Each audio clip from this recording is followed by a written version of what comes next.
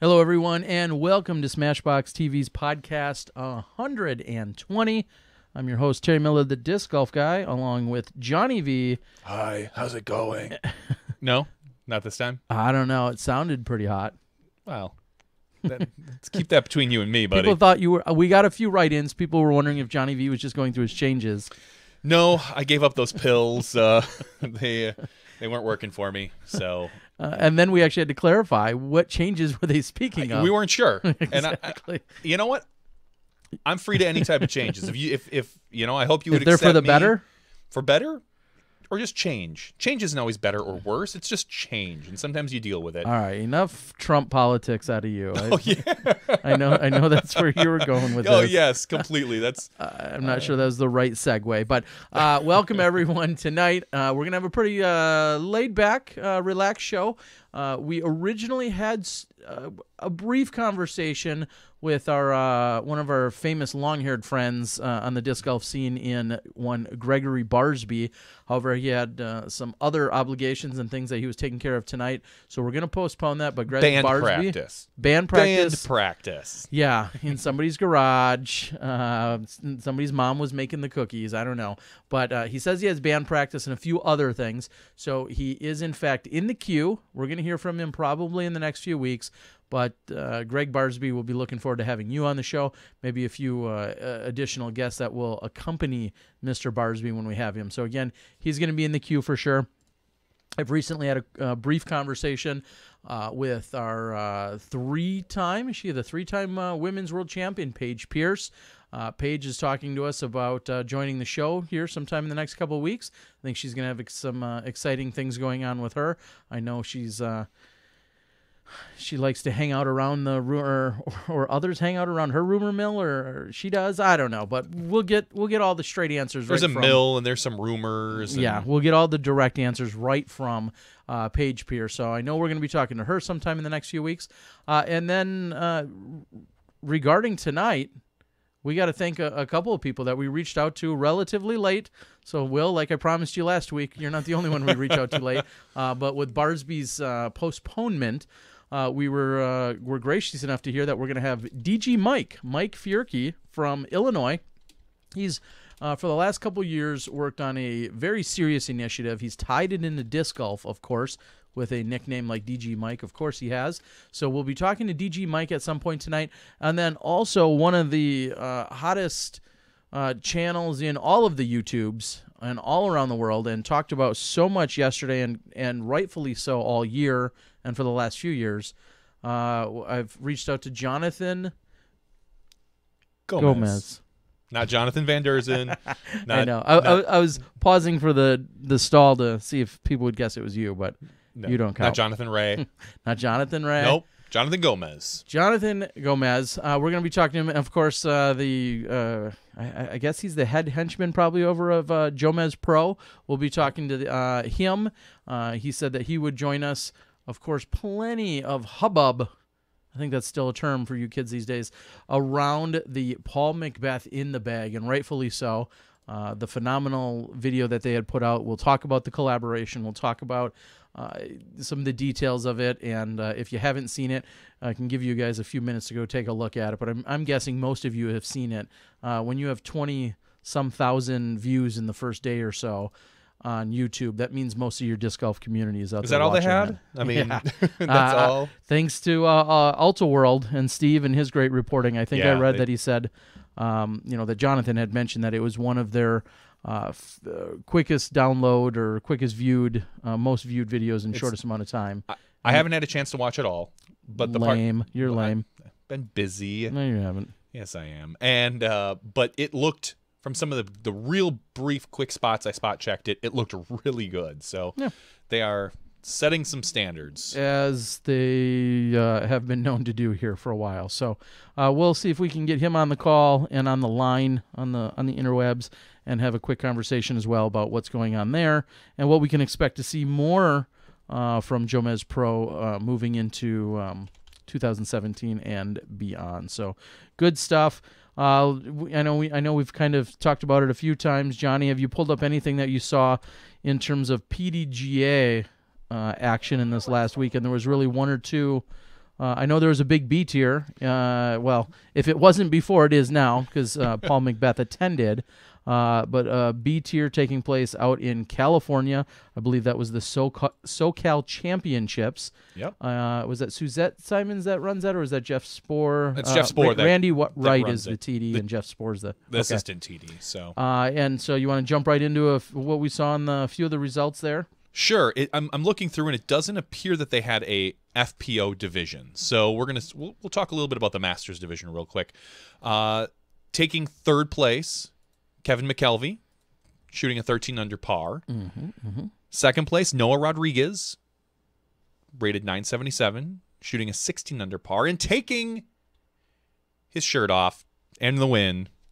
Like a helicopter, who am I? Robert Ryan, no surprise, the master to beat out there normally. And they've got a lot of really good masters out there. They've got Baldwin, you've got Shasta, you've got Rob Ryan. But Rob Ryan seems to be the guy to beat. So. Well, and I think it's a NorCal, SoCal thing, and who's traveling and who's not. Baldwin and Patrick Bryan, who you just mentioned, both NorCal guys. Not everyone's making the trip down, and I think it's easy for us to, at least from this perspective, it's easy to consolidate forget. California. Yeah, exactly. To think about, that's like a good 6 hours to get from one spot to another, or 4 or whatever. Boo-hoo. But so Rob Ryan, was he also rated the highest amongst the Masters going into the weekend? He was the highest rated by it looks only 3 points over William Civilis. William Civilis. That's how I go. William S. Yeah. Williams. So congratulations to Robert Ryan on taking home the victory, shooting an 18 under par, besting the field by 2 strokes. Okay. Let's get into the Open division. Rob, for what it's worth, I know we talk a lot about sponsor swapping and whatnot. I think we're seeing Rob Ryan I think we're seeing him throw Legacy. I would believe that. That's what I think I've gathered on the internets. Doesn't all California? Shouldn't they? They great product by our boys over at Legacy, but said it once, said it 100 times. Not everyone throws it yet in the tournament scene. Yeah. Rob Ryan is, I believe. I think unless you're hardcore sponsored by a single particular manufacturer, you should bag a Legacy disc. A few of them. At least one. I'm kind of a fan of try to bag one of every manufacturer, try them out. But Legacy, the Canon, for me, the Canon and the You don't throw the gauge. Nope. No, I'm thinking the putter, the closer, the clutch. Clutch. Thank you, not the closer, the clutch. The clutch, both of which are phenomenal discs, and I bag them both. So. All right, let's talk about the Open Division. The Open Division got real interesting about a week ago when Paul Macbeth said, I'm going to come home and I'm going to play in an event. So right away, kind of took the wind out of probably quite a few Open player sails, at least 3 or 4 of them. But taking 4th place, Chris, with, I think, the best golf name, better than Eagle, I think, better than Forehand. I'm going Chris Shotwell.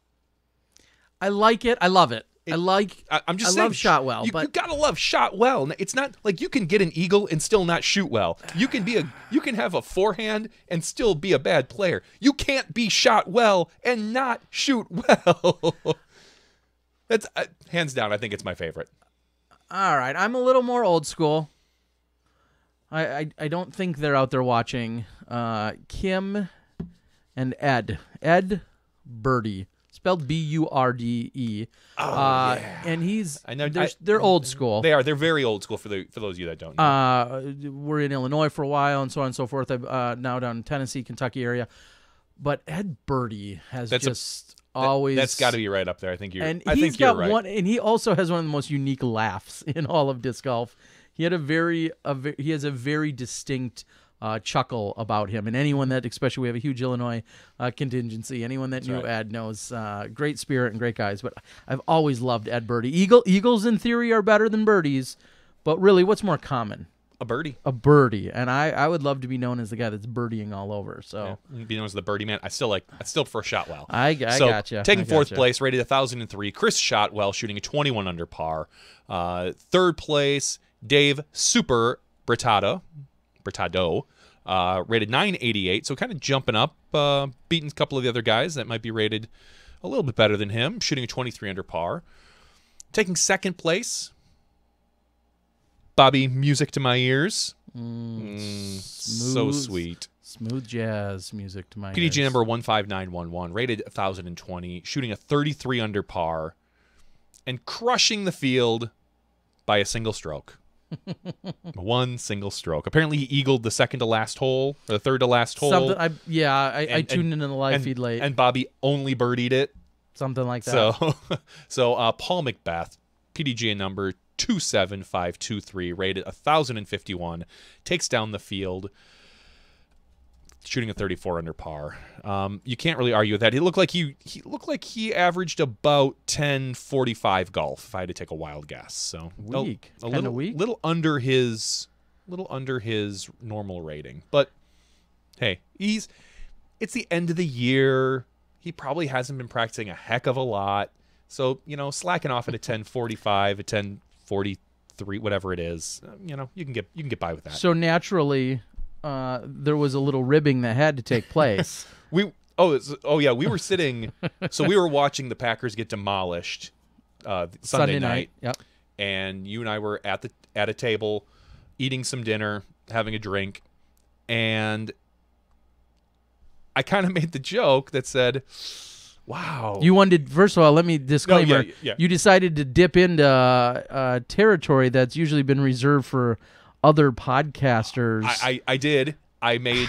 I don't know that you want to go there. The in private joke, because I don't know her as well as some. I found it funny, and of course I was just joking that Paul decided to win right after flying away from the East Coast, and I chuckled about it. And what does Terry Miller do? I run with it. He runs with it, and you can get away with that because obviously you know her and you're friends with her, and she gave you a good eye roll and then mentioned it in her Twitter feed. So we made a joke about Hannah and Paul. And I know they're so happy. She's flying over to the west side of the country to be with him for the week for family. So congratulations to those two, and congratulations to Paul on another victory. So well done, sir. Well done. Very nice. I saw also in B-tier land out in Jacksonville, North Carolina, we saw Barry Schultz pick up a win out there handedly by 10 strokes. I would say that was pretty much the biggest news. And I don't know. I don't even know if that's really news. Another Elaine King victory.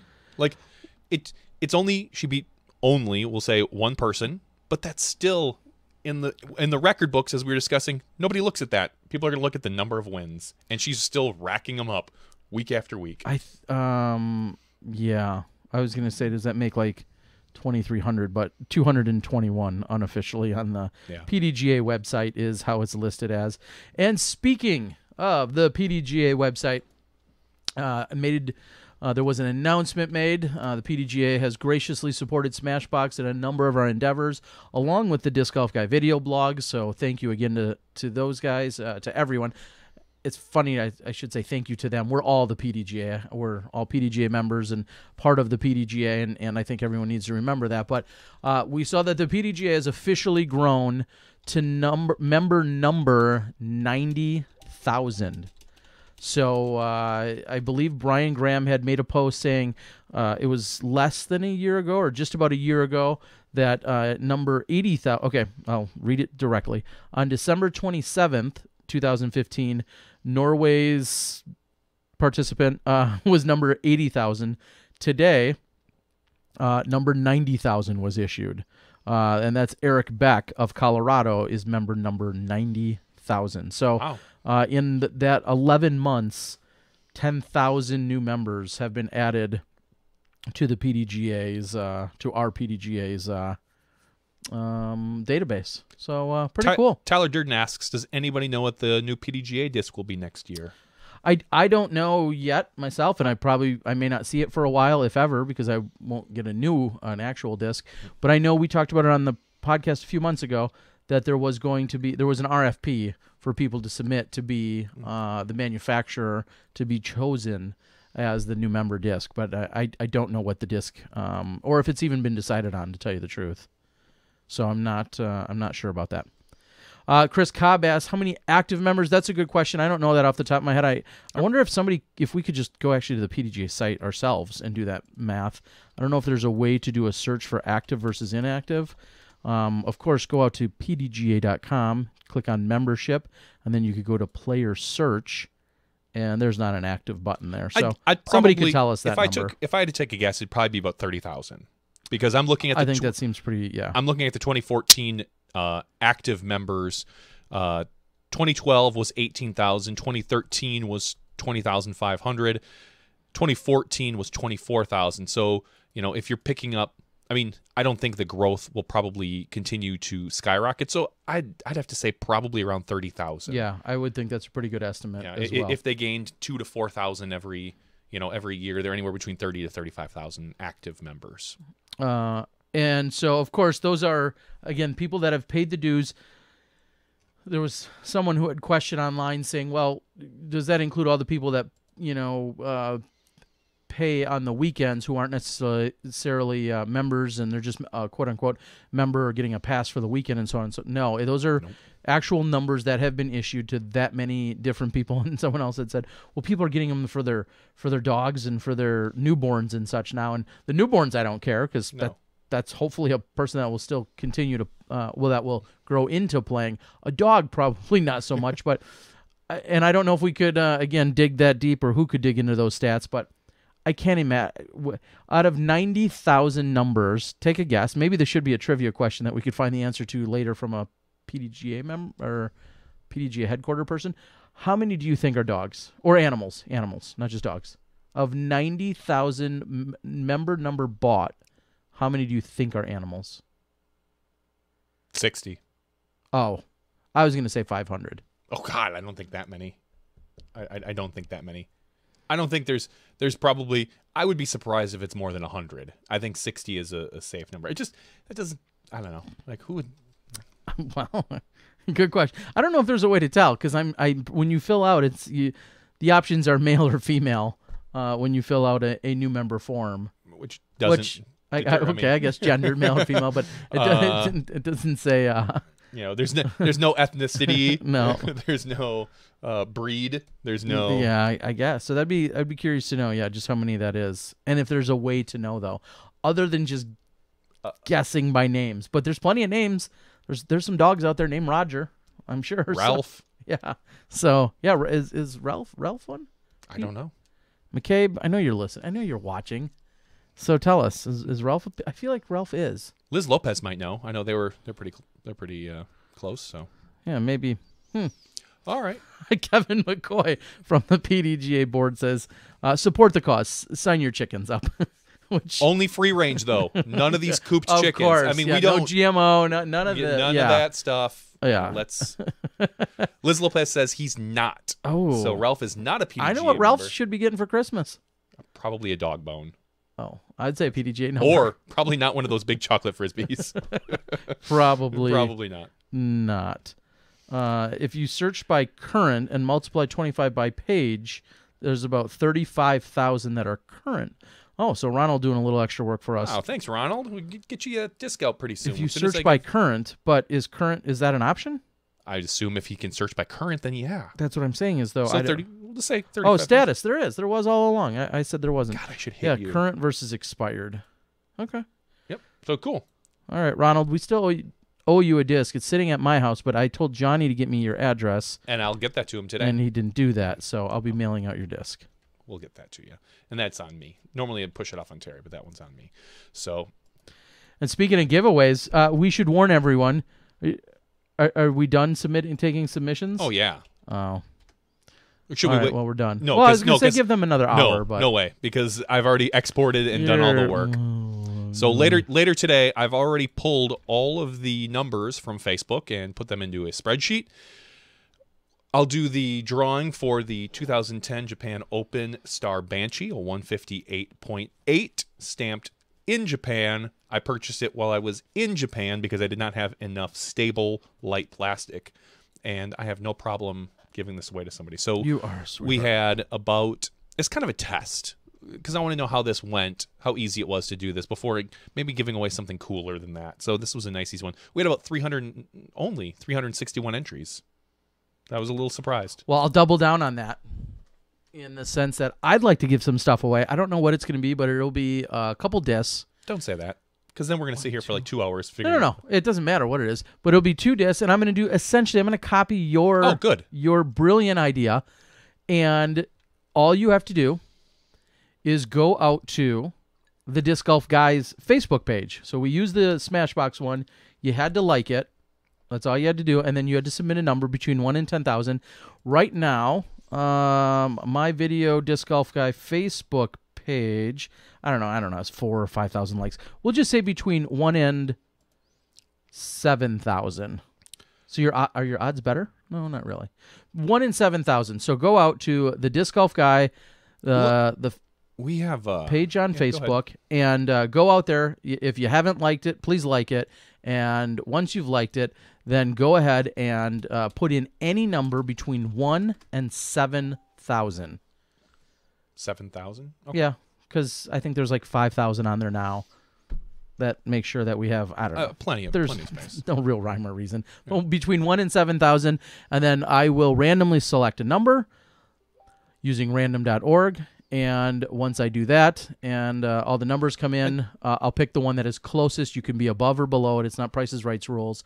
So you could be above or below it. But the person closest to the number chosen is the person that will win this minor swag pack. It'll be 2 discs and some other stuff. How about that? 2 discs plus other stuff, valued at no less than at least $19.99. I don't know. Speaking of $19.99, yes, that is the MSRP for one of the prizes we're going to give away later tonight. What? Yeah. Another one? Another More one. prizes? We just got messaged. This just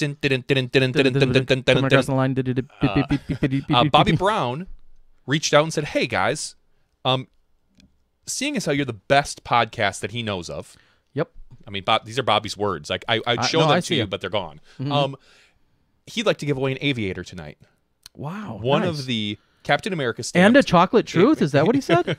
No, I don't think that's not getting past me. So an aviator tonight. So we're going to figure out a way to give away an aviator later tonight. I think, and we will, and they're going to, Dynamic Disc, thank you very much. He's going to mail that out directly to you, so we don't have to worry about that. Aviator, of course, being Dynamic Disc's new Ultimate Disc that was recently released on, I believe, November 11th.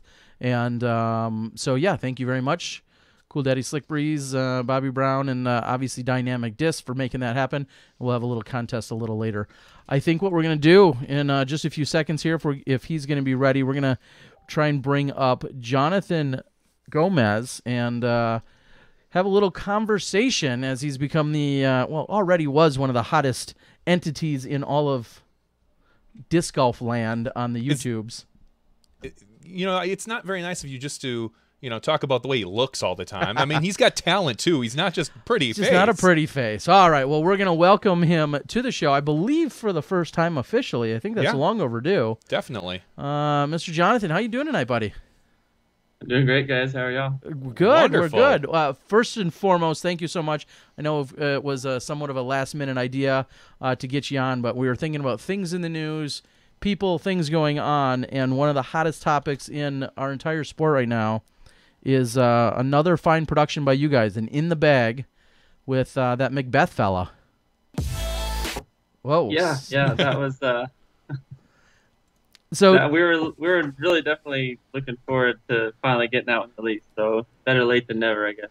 Well, and it's funny, in true internet land, I saw one of the very earliest comments was, well, this needs to be updated. Paul throws a Leopard 3 now, and I need him to talk about that. Oh, You just showed me like 19 other discs, but he's throwing another one. So when's the new one coming out?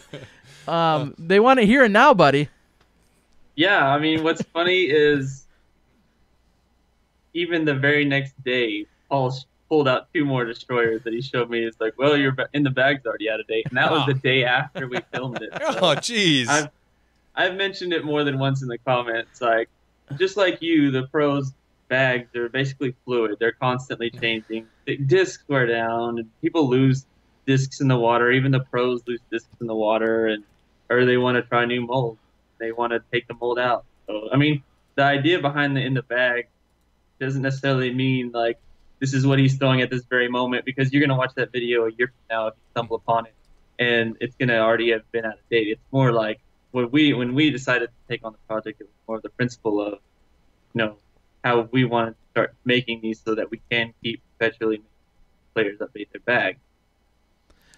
Now, and it's I was gonna say, and it's not like he took out all his destroyers and put in leopards. He put in new destroyers, people. So it's a consistency thing. These are, while it might be, they might be different destroyers, it's still a destroyer. And a major portion of this is, what is Paul throwing? He's not throwing a bunch of DX birdies, archangels, Valkyries. Maybe a Pegasus in there or something. Hey, I had a Pegasus. That was it's a 139 Pegasus. It's great. But no, it's a point in time in someone's career, and I think it looks great. And let's be real. It's great to see and I'll admit, here's another reason why I've personally hesitated from doing any in the bags, not just because I'm not a good editor, but because I've always had this hesitation. Like, I know people want to see what's in a bag, but let's face it, Paul throws discs like none of us. Like, the three of us combined could take all of our best qualities and attributes, and we're still not throwing a disc as efficiently and as effectively as Paul. So when he tells me he's got a flippy this or a destroyer that, I'm like, that's great, but I don't have that form. Yeah, and the way he throws a destroyer is about the way I probably throw a leopard. Yeah. And we can't even lie to Jonathan and tell him how we throw, because he's seen us throw at GBO. We can't even lie and say how good we are. I don't have much to say about that day either. Were there any? What were some of the hesitations? I think I read in the article that you said you've really never done in the bag before, but were there any of those types of hesitations on your end where you thought, like, well, I haven't done this and here's why? Have any of the were there any of those reasons? Well, I mean, we'd always stayed busy with tournament coverage. I mean, I started out from the very beginning. I did a couple grip reviews for when the grip bags, the ACs and LCs were first coming out. And that was just kind of how I was getting started, and slowly the tournament coverage. And then we just stayed pretty busy with that. I had a couple people interested in the bag, and it just never really worked out. And I had if I would have done them a couple years ago when I first thought, it would have just been just like any of the other ones. Mm-hmm. And I'm kind of glad that we didn't tackle it until I felt like we were in a better place with the kind of people like Juan from Overstable and Michael, who's constantly pushing new ideas. It's just really good to see him help us out along the way. And but both of these guys, when we all three come together, I think it was just a perfect culmination of just good timing to finally take on something like that, where we could make something that we thought maybe we're just trying to push it just to a new just insert some new concepts, basically, to things that we've been used to seeing. Now, let's speak a little bit about the amazing collaboration and assistance and the crew that you have. Talk a little bit about the counterparts that help make that video what it is. And I know it's a lot of your videos, but talk a little bit about your team that you've assembled and that you work with. Yeah, I mean, we've basically, it was the crew that did Worlds, our Pro Worlds coverage. Most of those guys is because we filmed it while we were there at Worlds, kind of building off of that.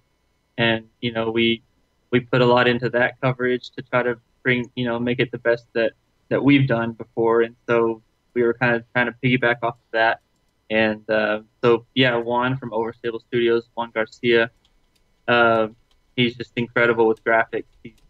He can take anything in After Effects and build it from scratch and implement it into the coverage as I give him video clips, give him a little bit of ideas or direction. He just takes it beyond what where I could have done it or where I could have imagined it. So that's just such a big thing to have, because it's just all eye candy like that.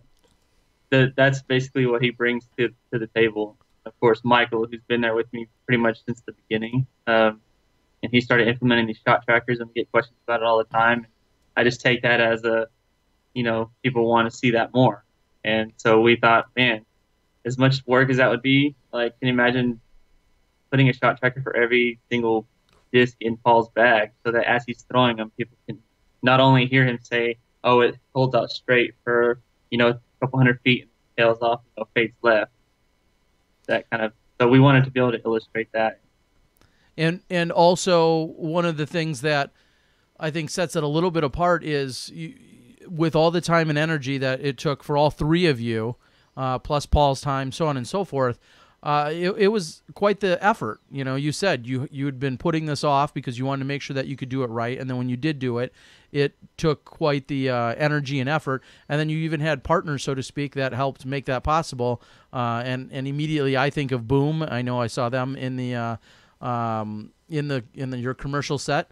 And a huge shout out, I've got to say, to Josh as well. I've been working with him the last 2 days on some stuff for this weekend. But talk a little bit about your partners in that video, Boom and Supreme Flight and Innova. Yeah, Innova has always been huge with us. I mean, we have great relationships with all of the manufacturers. Obviously, we like to kind of spread it around to the different tournaments. But Innova, obviously, you would think if we're going to do this in the bag, and all but 2 discs are Innova, and he's such a big name for them, like, why not have them in here? So there was no hesitation there whatsoever once we kind of finally got the idea off the ground and we're able to present them with, hey, this is going to be a little bit different than what everyone's used to seeing, and we think it would be big for y'all to help us out, and it would help y'all out in turn. The relationship there could be big. So obviously Levi is a huge contact with us, and Joe and Joe Rotan. So they've always been huge, getting us the support we need to get projects like this out. So they were the title sponsor. That was big. Boom, Josh Barnhill.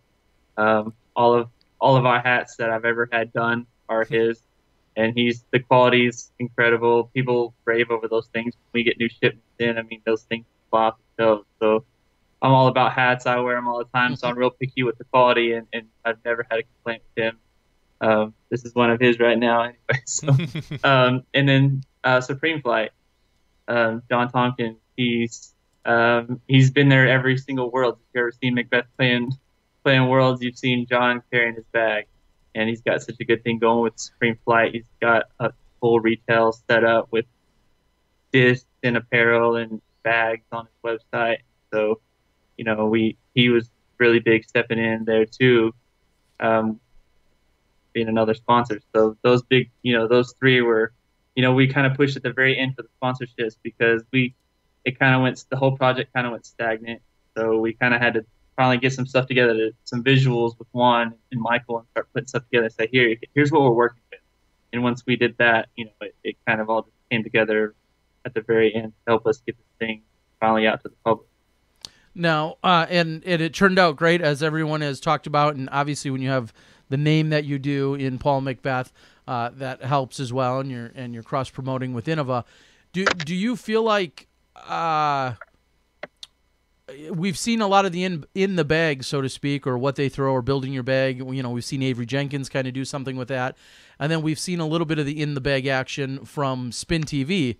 Do you feel like this was a missed opportunity on their part? I know you're not out to clash with them by any means because you work with them, but was this a missed opportunity by them, or were you guys just more on top of it or aggressive with it?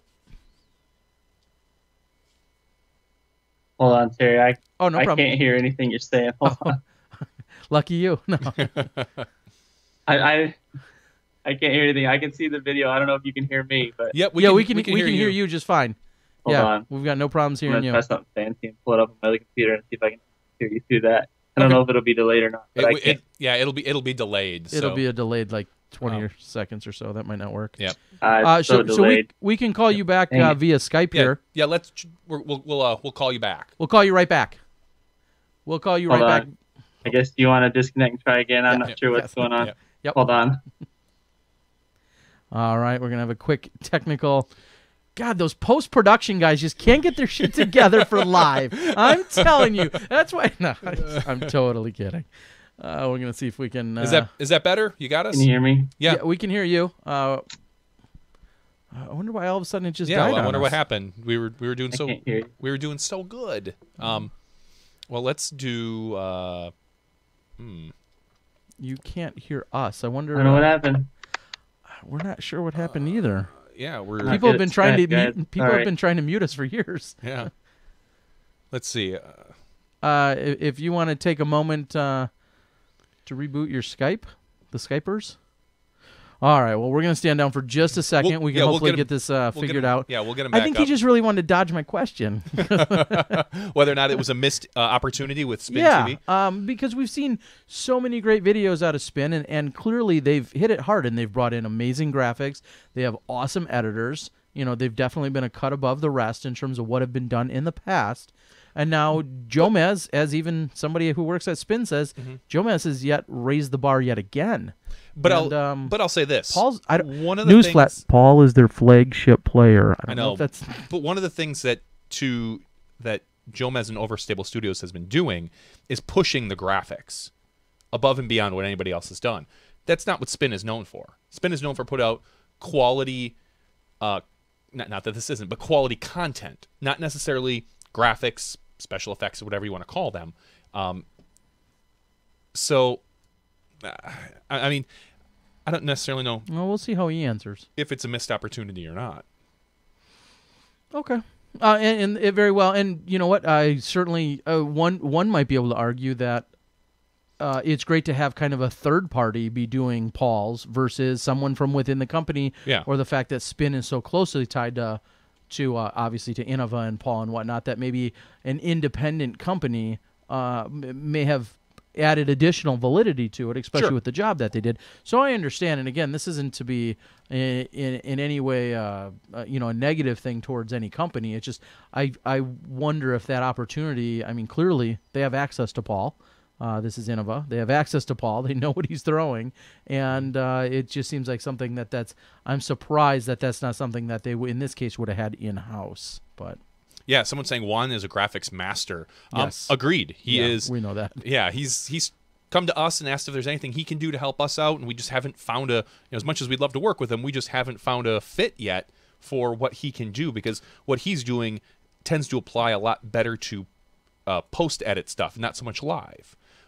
So unfortunately, we don't do a lot of edited stuff. So And also to add on to that, with being the professional that he is, he deserves a professional grade salary, which isn't always within the disc golf budget.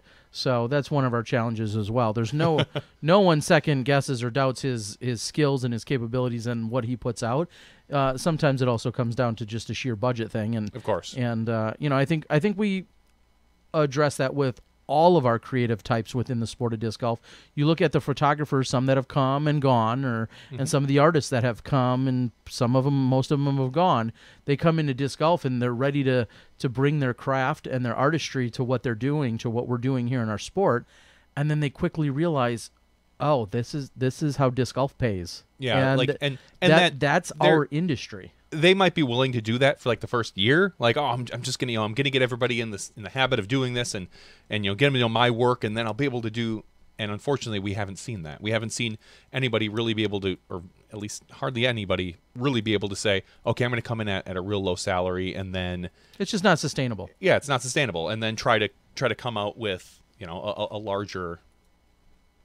That's funny that he's having problems. I'm literally trying to shut down Google Chrome on my computer, and it doesn't even want to. There we go. It doesn't even want to shut down. So maybe our computers are not talking to one another. I doubt it. No, I Oh. think he's just The probably internet's? rebooting his system, because I'm seeing him off Skype right now. Okay. So, yeah. Is there, Oh, is there yeah. any other better graphics that we can? We probably could go over to this one. Go over to the two shot. Well, Oh, that's beautiful. yeah. Well, Mr. Gomez reboots. So we'll get him back on here. But as we were saying, I'd also like to personally thank Josh over at Boom. I talked to him yesterday. I talked to him today. A little spoiler alert for my PDGA C tier this weekend, the Cold Turkey. We're going to have Boom fully represented in some of the offerings that'll take place this weekend at the event for our player pack items. So thank you to Josh. Thank you for supporting Smashbox and the Disc Golf Guy and Jomez and everybody else and disc golf in general. So thank you so much for all of that. So, all right. It looks like we have Mr. Gomez back. Can you hear us? I can hear you. Oh, okay. I had to switch to my phone, so my sound card crashed on my computer. A sound card? Is it like a Sound Blaster Pro 16-bit from like 19? Oh, it's this fancy laptop I spent all kinds of money on. You know how that goes. We do. Yeah. Unfortunately. Well, that's actually a good thing to bring into. You are known for quite a bit of the edited stuff, and I've made jokes before that you guys are just machines because you get. You bust your ass all day on the course, turn around, go back to the hotel, and edit and render and do whatever you need to do. What are you doing that on? Like, what type of machines are you able to pump out that type of stuff with overnight?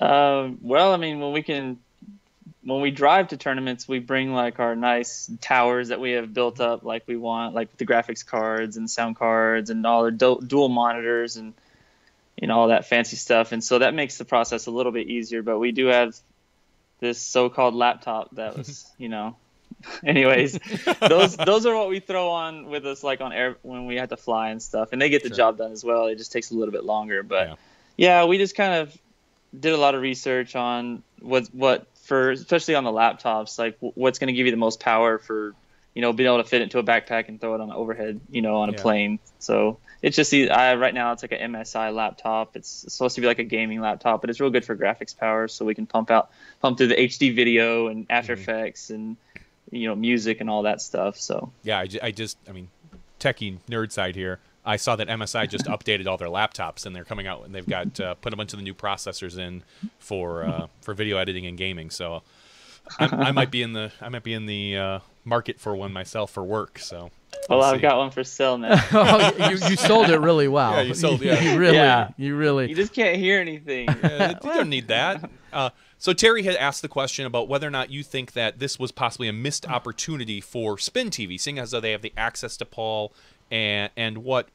How would you address that? What do you think about that?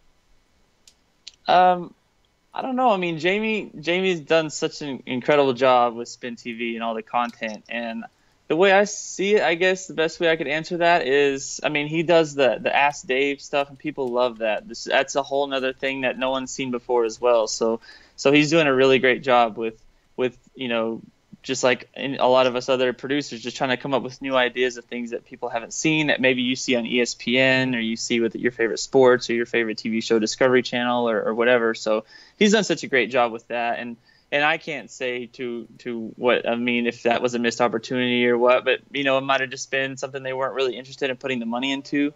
And so it's not like we jumped in there and said, hey, we're going to take this before anyone else does. Yeah. It was more like we just approached Paul, and we had talked about it ever since GBO, actually, but the weather was so bad during the practice rounds and stuff that we didn't even get to get that off the ground. And so we ended up having to wait till Worlds to even get that. And no one had done it, in that time frame either. So I said, hey, if you're still up for it, let's get it done.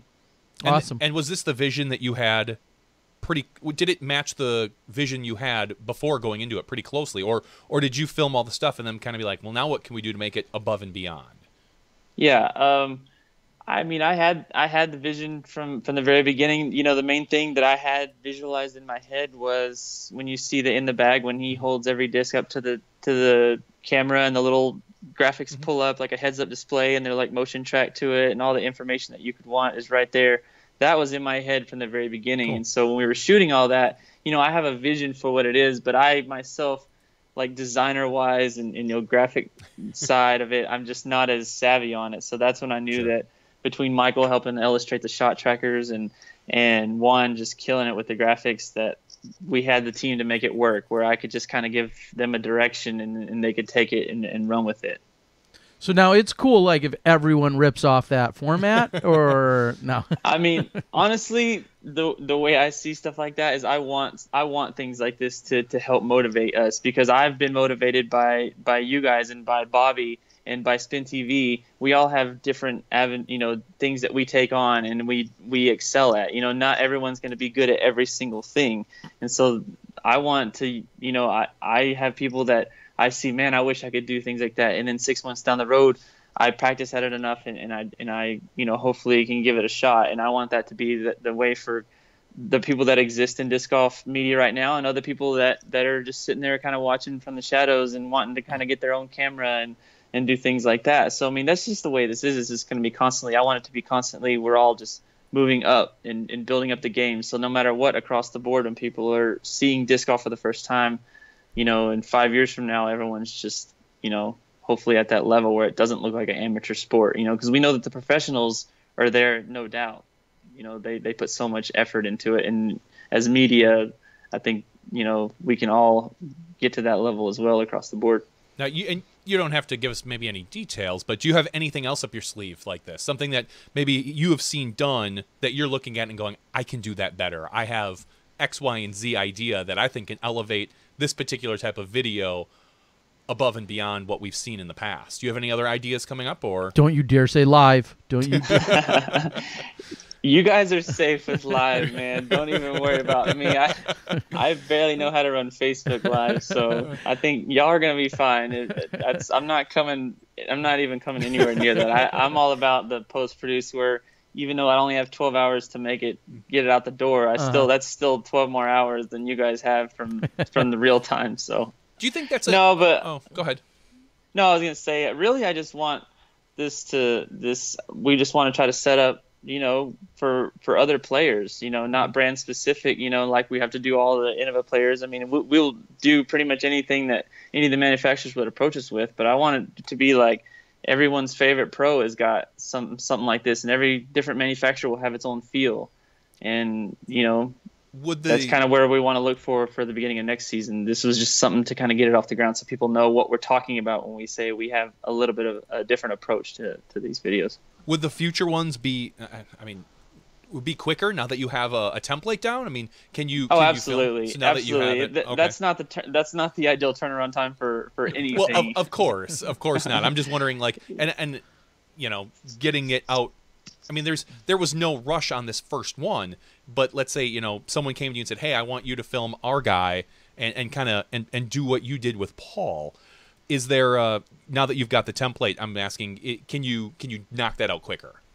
Absolutely. Okay. Yeah, I have no doubt that now that we've done it and we know what we're doing, and not that we're 100% set on this format at all. I mean, we've definitely gotten plenty of feedback, good and bad, and I'm all for hearing all of it, because that's all it's going to do is just make us try take a different approach and fix little things here and there and try to improve it every time we do it. I think there's going to be this hesitation. I think it was Bobby Brown over at DD that said, well, this makes me never want to do another one again. But who's I got to admit, it feels like there is a hesitation. Like, who wants to be the next guy to release one? Because it's kind of like stepping up. It's like stepping up to a hole right after someone's ace, and you're like, great, now what? I can't improve upon that. Like, well, that's why. Or you bogeying right after you see someone ace. I'll film your in the bag, Terry, and then we'll put it out, and then we'll drop the bar so everybody can then build it back up. But yeah, I mean, it'll be funny because you're exactly right. You said everybody, you hope it kind of inspires and elevates everyone's game, so to speak, and I think that's what we're going to see is some other people. But it does make it a little more daunting. I've been approached by a few people about doing in the bags, and I haven't really done a lot of them. It hasn't been a style or a thing that I've been interested in. But now when I do, I'm like, oh man, now it's really gonna suck if it. Yeah, it's not when gonna your word art pops up, Terry, that's not going to be great. But I'll get it to blink. Yeah. So you talked a couple minutes ago about your turnaround time, about only having 12 hours to turn around after a round is filmed and put that out. Is that realistic for the long term? Is that something we're become spoiled with? Do you think? I mean, you're the one that's doing. You and CCDG are the guys that are doing this the most, and you're setting a bar that is realistic or not, it can be done. Do you see that as a good thing to continue with, or? I mean, with that formula, I think that overnight turnaround really is beneficial when there isn't live coverage, because people had no way of seeing what happened. And so the fact that is, when there's live coverage at a tournament, people can see that, they can watch the rebroadcast as much as they want, and that might give way to maybe letting that feed, do its job, and that way maybe give us another 12 hours or another day to have, maybe a little bit more of a delayed release. And in that regard is going to give us more time to add in more of the things that we want to add, instead of having to maybe cut corners here and there because we're running so short on time. So that could be beneficial to everyone the more that we see, both of these, types of broadcasts existing side by side. And so I'm just, I've kind of talked about that with some TDs about if that was to exist, if me maybe would delay it a little bit. And I can't really say that would be a bad thing, because it's not quite as stressful in the turnaround. It gives us time to add in more things that we want, And I'll use the example of our Worlds coverage. We shot rounds 1 through 5. We did the turnaround time overnight on all of the first 5 rounds through semifinals, and the only one that we needed a little more time was the final 9, just because we had to drive home and all that, and we ended up taking a couple more days on it. But in my opinion, that was our best effort. That was our best video at Worlds, because we were able to add in more of the third angles with the slow motion. We were able to do a little more in depth with the stats, and we already had the commentary done, so that was we did that first thing the next morning after Worlds was over. But like I said, it does, the quick turnaround time is good, and I know that fans expect it, and it's great because we're able to pull it off. But I'm not gonna say that that's what's gonna survive forever, because I think that we can make a better product if we just give it a little bit more buffer time there. I was going to ask, how much time? What if it were up to you and you said, okay, I filmed this tournament on Friday, Saturday, Sunday. Like when would you love to get? Friday's if round it were out. up to you, you'd be like, all right, I'm going to do my thing. I maybe want to go out for a drink on Saturday night.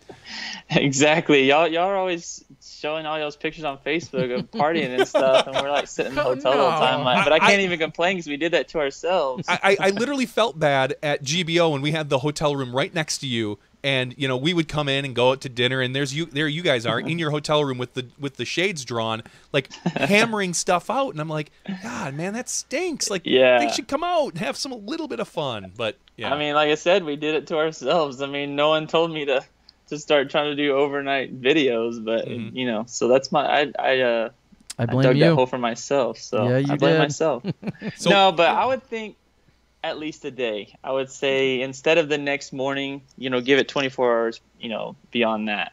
So if it was Friday, we might start a Sunday morning release, or maybe Saturday night, just something to give us a little bit more time, and like I said, let the live feed do its thing. Let the people watch the rebroadcast, because I know that people will watch that as if that when that's available, and then that way everyone can still get their their little time to their windows of viewing opportunities before the next day's coverage rolls out, and maybe that one falls to the wayside for at least for that weekend, because I know perpetually those videos are going to get watched as people browse through YouTube. But yeah, I would say if we were to try something like that, maybe more of an extra day, just to kind of clean things up so we can take out mistakes and not cut corners and make the best product that we possibly can in that amount of time.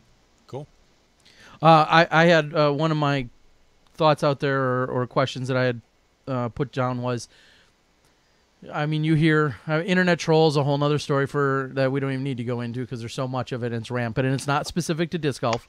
But what's the most either unfair or maybe even dumbest comment that you perpetually see that is repetitive, that and maybe we just talked about it, maybe it's timing of videos, because people know Well, the round ended at 5 p.m. It's it's 6:15 p.m. Where's the video? But is there one theme or just question or thing that people nag on you that you'd love to just dispel or address right now? Is there any one thing? Well, I'm gonna go ahead and go off of the one that's fresh on this video, and you already know what it's gonna be because you probably read enough of the comments. And it's ads. It's people. I don't get it. I don't want to say too much, but I mean, I'll say it. I'll say it for you. This video has, and again, I haven't watched the whole thing. Does it have 3 ads in it? 3, like 2/3. It has 3 ads. It has 1 whole minute and 15 seconds worth of ads. Heaven forbid. In a 10-minute, we have to pay for the video. In a 10-minute video, let's put that in perspective. For a 30-minute TV show, you actually have 22 minutes worth of show. Mm-hmm. So that's 8 minutes of advertising. Good math. Thank you. It's hard because we're on the fly here. So the fact that they're getting a minute and a half on a 10-minute video, that's still under industry standard if you think about it, because you project that out and you're getting 1, 2, 3, 4, 4.5 minutes worth of video if it were 30 minutes. So you're looking at people that are complaining that they have to sit through a 15 or a 30-second commercial for somebody to help for what they're gaining on this. So I know you don't want to say anything because no, I mean I will. I'm not saying that I'm like trying to like walking on eggshells. I'm just saying like I get that you don't want to watch ads, but I don't want to pay my electric bill every month either. I mean, we all have to do. You're not paying anything to load that video up on YouTube or Facebook. Like I get it if you're gonna like be the Patreon supporters, because I know we appreciate that, and Ian, and I'm sure y'all have them as well, and that's great. But think about the percentage of people watching those videos that aren't. I mean, that's all good and well, but just it's a 15-second ad here and a 30-second ad here. I didn't string together the entire minute and 15 seconds. We spread them out in the nice little even breaks, and so it's people are gonna talk. I'm just giving life to this argument, by talking about it. But I mean, we just have to every video that I watch, whenever, no matter what it is on YouTube or when I'm watching sports stuff or whatever, it's gonna have an ad. And you know what? After it's over, you're gonna get right back to it. We have such short memory nowadays with watching that stuff. It doesn't ruin the video, in my opinion, and it's got to be paid for one way or another. Well, and Bobby Brown, a good friend of ours in the media biz and beyond, it says it right here online. He says, I'll say it, the ads pay for the coverage. And like you just said, there's ads in everything. Pick up a magazine. Go pick up a Sports Illustrated, or if they even print those anymore, but go pick up a magazine today and tell me how many of those pages are content versus how many of those pages are advertisements. Mm-hmm. When I was looking at Teen Bop just a few days ago, no, I'm just kidding. No, but when you look Tiger Beat, 17. When you look at anything, they all have ads in them, and that's what pays some of the bills. Not all the bills, but that's what pays some of the bills. And again, I think disc golfers, probably by all of our accounts, have gotten a little bit spoiled. Yeah, we're all guilty. We're all guilty of dipping in that little bit. Well, I think we've spoiled them that they haven't had to play by normal rules because everything's been consumed essentially for free on YouTube. And yeah, I think we've kind of spoiled a lot of people that way. So when something goes a little bit more traditional, or we go above and beyond, because your video is anything but traditional, we go above and beyond. Well, a little additional support is going to be needed, so I understand, and that sounds like a very valid, exactly an answer I was looking for. That doesn't surprise me. The only other thing I would think would be turnaround. Your turnaround, no matter when it is, isn't quite quick enough. Is that fair to say, according to your to most people? What, you saying people comment that? Yeah, like no matter when it is. I mean, I feel like you can get a video up in 12 hours and they'll say, why wasn't it 10? And if it's 10 hours, they say, well, why it could have been up in 6. That was, there was a lot of birdies on that back 9. Like everybody always knows thinks it should be shorter.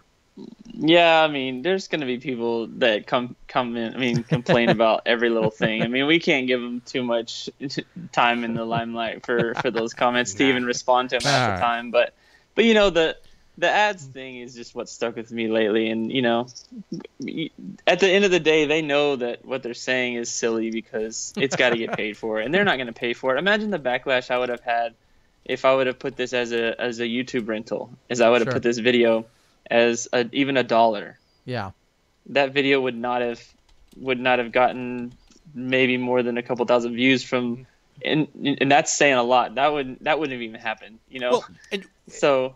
Well, you mentioned Patreon a little while ago, and you have a Patreon. If for those of you that want to know, it's patreon.com/JomezPro. 26 patrons. Your video is viewed per video. So you get it says here $47 per video, assuming that that's not capped at some monthly amount, which they can do. So there's 20,000 views on this Macbeth video right now. Well, I'm sure that's outdated. What? And that was this morning. And you have 26 patrons. And people are complaining about ads.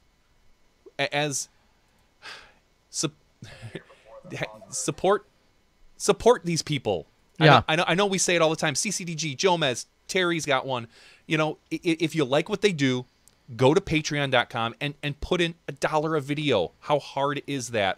And put a cap on it if you don't want to pay more than $3 a month or something. But these guys do so much, and then people expect so much. So I have no sympathy for the people that complain about ads. So yeah, me neither. I mean, we tried not to respond to it too much because thankfully we did have a lot of fans that would come in on Reddit and YouTube and kind of defend us, because they know better.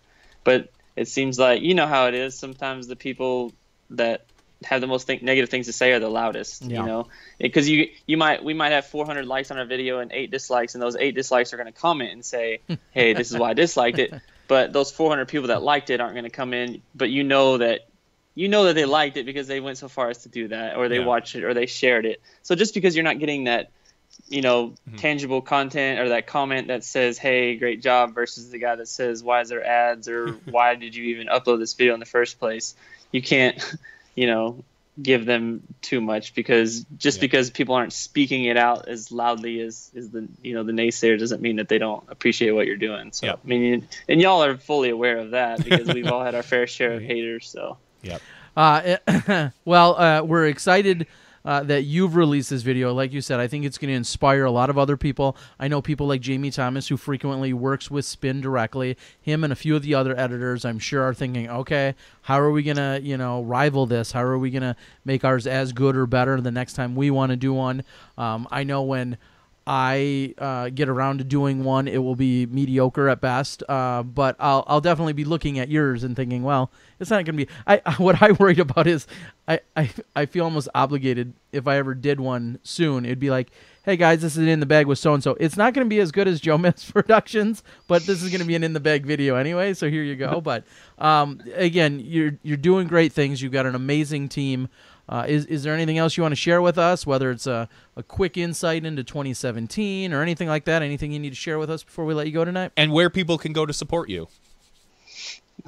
Yeah, you mentioned it, the Patreon account. It'd be nice to see it a little higher than 26, but I've never been one to I probably could push it a little harder, but we're just trying to get by with, we have really good sponsorship from the manufacturers and people like Boom and just people that have their own small companies. And that's what I had mentioned when somebody mentioned ads. I said, we like to keep it to a minimum, but I at least like to think about the fact that they might be more relevant to disc golfers. Correct. So you've got Innova and you've got these people that are supporting disc golf. And so it's just like this symbiotic relationship, like everyone's benefiting by being involved together.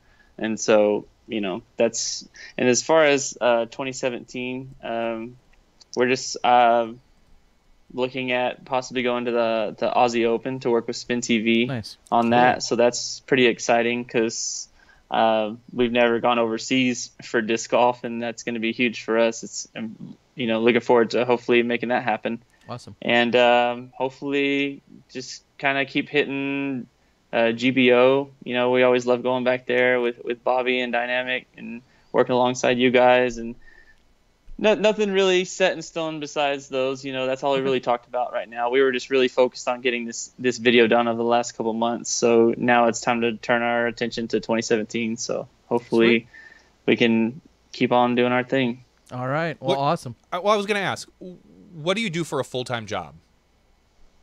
I work in the heavy trucks, like Mack trucks. Okay. I sell parts to those trucks when they break down, or people come in working on their own stuff, or they bring it into us. So that would have been my guess. That's what I do every day. And maybe this is a dumb question, but you'd love to quit that job and be a full-time disc golf videographer, wouldn't you? I don't know. Is my boss watching? No, I'm just kidding. What your dream job? Of course. That's the dream. That's all of us. We've thought about that for as long as since we've gotten started, or whether you in disc golf, or whether you're an artist or something, just doing your thing. I mean, everyone's got something that they love to do, in their free time, and they aspire to get good enough and get enough people behind them to do that for their full-time job, because I feel like when we put so much passion into it, if we were able to devote more time into it and have more, money to make it better as we go along, I mean, that's what we want. That's, of course, I would love to do this, full time. Well, I'll admit, before I let you go, I'll admit your full-time career isn't a little bit more video driven, in the sense that I remember some of your very early videos where you talked about various cameras and comparisons and kind of doing things of that nature. That always led me to think that you have a very technology and video based background, where I, for instance, my first camera was literally a flip, the little flip camera, and I just kind of trudged along to try and put out videos. I mean, you came into disc golf with a huge knowledge base of video to begin with, did you not? Yeah, I mean, I had gone to school for it. I mean, I went to a pretty small school here where I live, college, and so I went through the program, and I wasn't satisfied with it at all. So I really used that as motivation to go and start my own company. Okay. So we would take on anything, weddings or commercials or music videos, and just kind of went from there, because, like I said, from the training I had received, I just wasn't satisfied with it, and I found no better way to kind of better my craft than just real world experience, and just kind of trial and error, and taking on jobs for next to nothing, and then slowly just build from there. Correct. And then all the while I was playing disc golf, and never once thought to combine the two. So finally that happened by accident at 2012 Worlds, and that's just kind of how that got started. Exactly. So. Awesome. Well, like Bill Gates says, quit college and do your own thing or something. I don't know. All right. I don't think that's an exact quote, but I'm paraphrasing him and Steve Jobs. Sure. That's what that was. Yeah, sure. That was a paraphrase. All right. Well, Jonathan, we appreciate your time. We appreciate your craft. We appreciate your entire team, because, nobody knows more than us just how hard you guys work. We see you out there. And then, as we've learned in the video world, I think the more you get into it, the more you watch, the more you can appreciate all the little subtleties that maybe other people don't notice on screen. And, of course, all the work you guys are doing is amazing, and we want to just see more of it, and I'm sure we'll see you more throughout 2017. Yeah, likewise. I appreciate everything you guys are doing, and seeing how you guys have progressed over the last few years. And so it's great to see, kind of like I said, all of us just kind of bringing each other up and kind of learning as we go and making it better for the sport as a whole. So I appreciate you guys having me on, and hopefully like I said, we'll see you out there as well. All right. Sounds good. Have a great night, man. Thanks. All right, you too. All right. See you guys. Bye. Yep. All right. So Jomez Pro, of course, doing great work out there. So many of you have seen and heard it. There's always kind of a conversation about the competitiveness, or who's covering what tournaments, and the different styles and the different things. We all know they have a certain style. Obviously, they're incredibly professional looking, but they have a certain style. They have I don't want to say a home base, but being in Texas, it makes obviously just geographical sense for things that are around them. They'll go anywhere. It's CCDG as well. Obviously, when somebody said something about a tournament happening in California, everyone was like, well, obviously CCDG is going to be there. And not that anyone's limited to any geographic region, but we have these channels, and my channel, I'd like to say my channel from post-production vantage point as well, we have these channels, but we all have different offerings, and sometimes it's a tournament that wants a certain style or wants a certain output. Sometimes timeliness matters. Sometimes camera work is a higher concern. Every tournament that is that reaches out in terms of coverage, I feel like has a different agenda. And from there, they have then different choices. All of them have different budgets too, but they all have different choices. And I think that's what I love seeing is there's no shortage of tournaments. There's going to be 2,100, 2,500 tournaments next year. There's clearly the biggest of the big ones. We see the PDGA majors and national tours, and we see the pro tour and so on and so forth. But there's a ton of tournaments out there and a lot of people that would like coverage. And the opportunity that I think most people are missing out on, and I see a couple of TDs out on the board right now, I think more tournaments need to leverage coverage to their benefit. And by that, they need to say, hey, we're thinking about bringing in the disc golf guy. We're going to bring him in. We want him to come film this tournament. So here's a sponsorship package, which also gets you some exposure in the video. And I say this all the time. If you're running a tournament and you sell out, we'll just say at 90 people, you sell out and it's a 2-day B tier. 90 people on one course are going to play that course, we'll say 4 times. So 90 people are going to see 18 different tee signs, maybe over the course of 4 rounds. And this is, I think, on the high end. But it's those 90 people, those 90 disc golfers with 5 caddies and 10 family members total. So a little over 100 people are going to see that tee sign, if they even look at a tee sign. Tee signs being one of the most popular forms of sponsorship these days. So 100, 120 people are going to see that tee sign for the weekend if they pay any attention to it whatsoever to see that Joe's Crab Shack is a sponsor. You take that concept of that tee sign and you make it a digital tee sign and you put it in a CCDG or a Jomez or a Disc Golf Guy video, and you're talking about 2 or 3 or 5 or 20,000 people that are going to be able to watch that and see that tee sign or whatever it is that they're doing, the advertisement. So I think tournament directors need to leverage that opportunity a little bit better, because not only are they getting the views from those 2 or 3 or 4,000, but they're also residual in that they can be happening years from now. You know, I've had some amazing sponsors throughout the years, and I think of a Disc Nation who was really great to me. They were one of my primary sponsors in, say, 2011. If someone goes back and watches a Worlds video from 2011 that I put out, Disc Nation's still getting the advertising for it. Of course. So, and if it's a good video, hopefully it's getting seen a bunch because we're getting more and more new players. So I think those are a way, sorry if that's a kind of a random rant, but a little bit. TDs can leverage their coverage, I think, to help then gain more sponsorships or maybe help offset the cost of the coverage that they want to have. Before I get into my next statement, I think that's really good for an event that is looking to grow and expand. Correct. If you're content with your 1-day or 2-day 90-player B tier that you never want to see turn into an A tier, maybe that's not right for you. If you're looking to improve your coverage, improve your event, and bring in new people and show off your course or your club or your event, that's when you really need to look into the coverage. But I'm going to harp on it just a couple more minutes when I asked him, you know, if that's what he'd love to do for us. I mean, I knew what the answer was, but support people that do this stuff. Go out to Patreon /Jomez Pro /Central Coast Disc Golf or CCDG. You can find it. I don't know off the top of my head. I just know Jomez because I was looking at it. The Disc Golf Guy.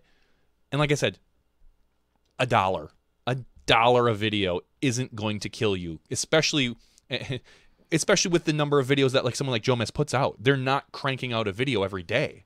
You know, you may only pay $8 a year. Yeah. But if a lot of us did that, that's going to improve his coverage. That's going to lower his cost for events to have to get him to go out there. And it's going to prompt him to be able to go out there and afford to go out there, knowing that, okay, well, I know that I have $300 coming for each video that I put out from this weekend.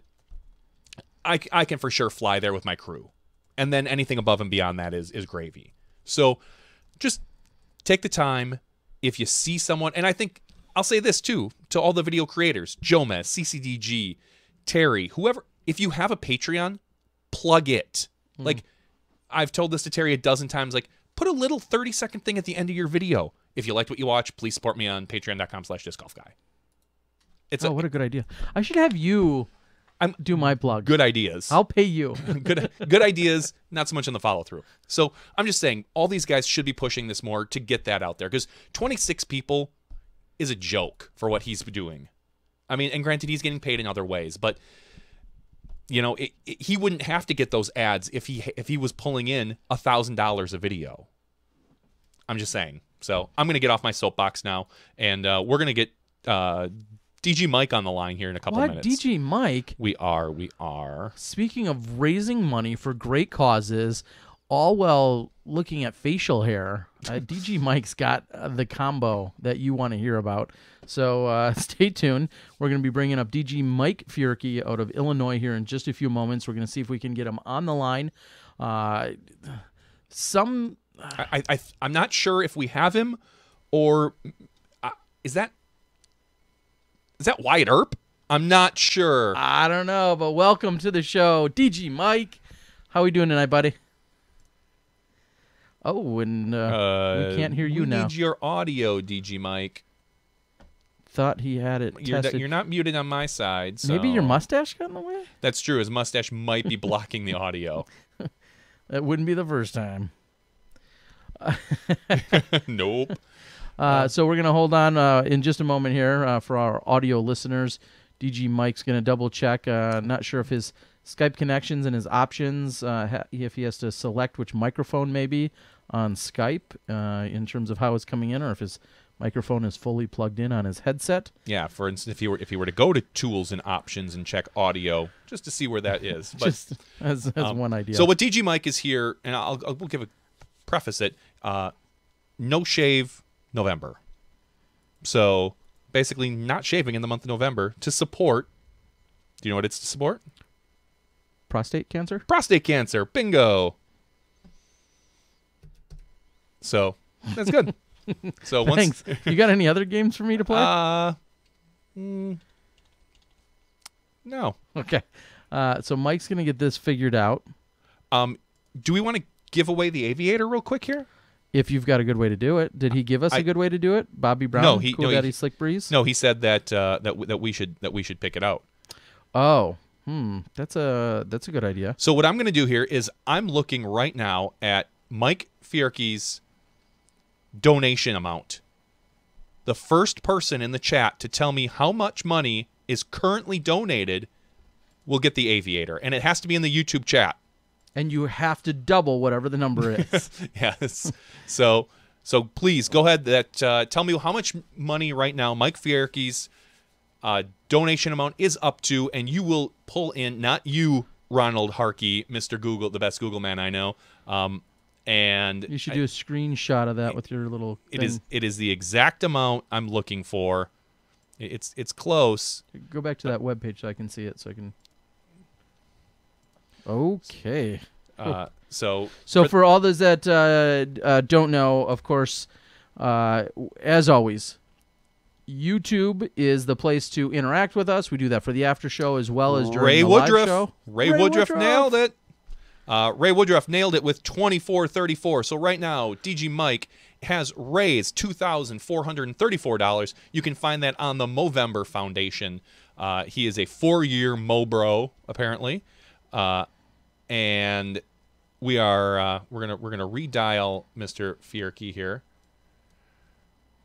and hopefully get some audio out of him. That would be nice. That would be. I mean, we want to hear what he has to say.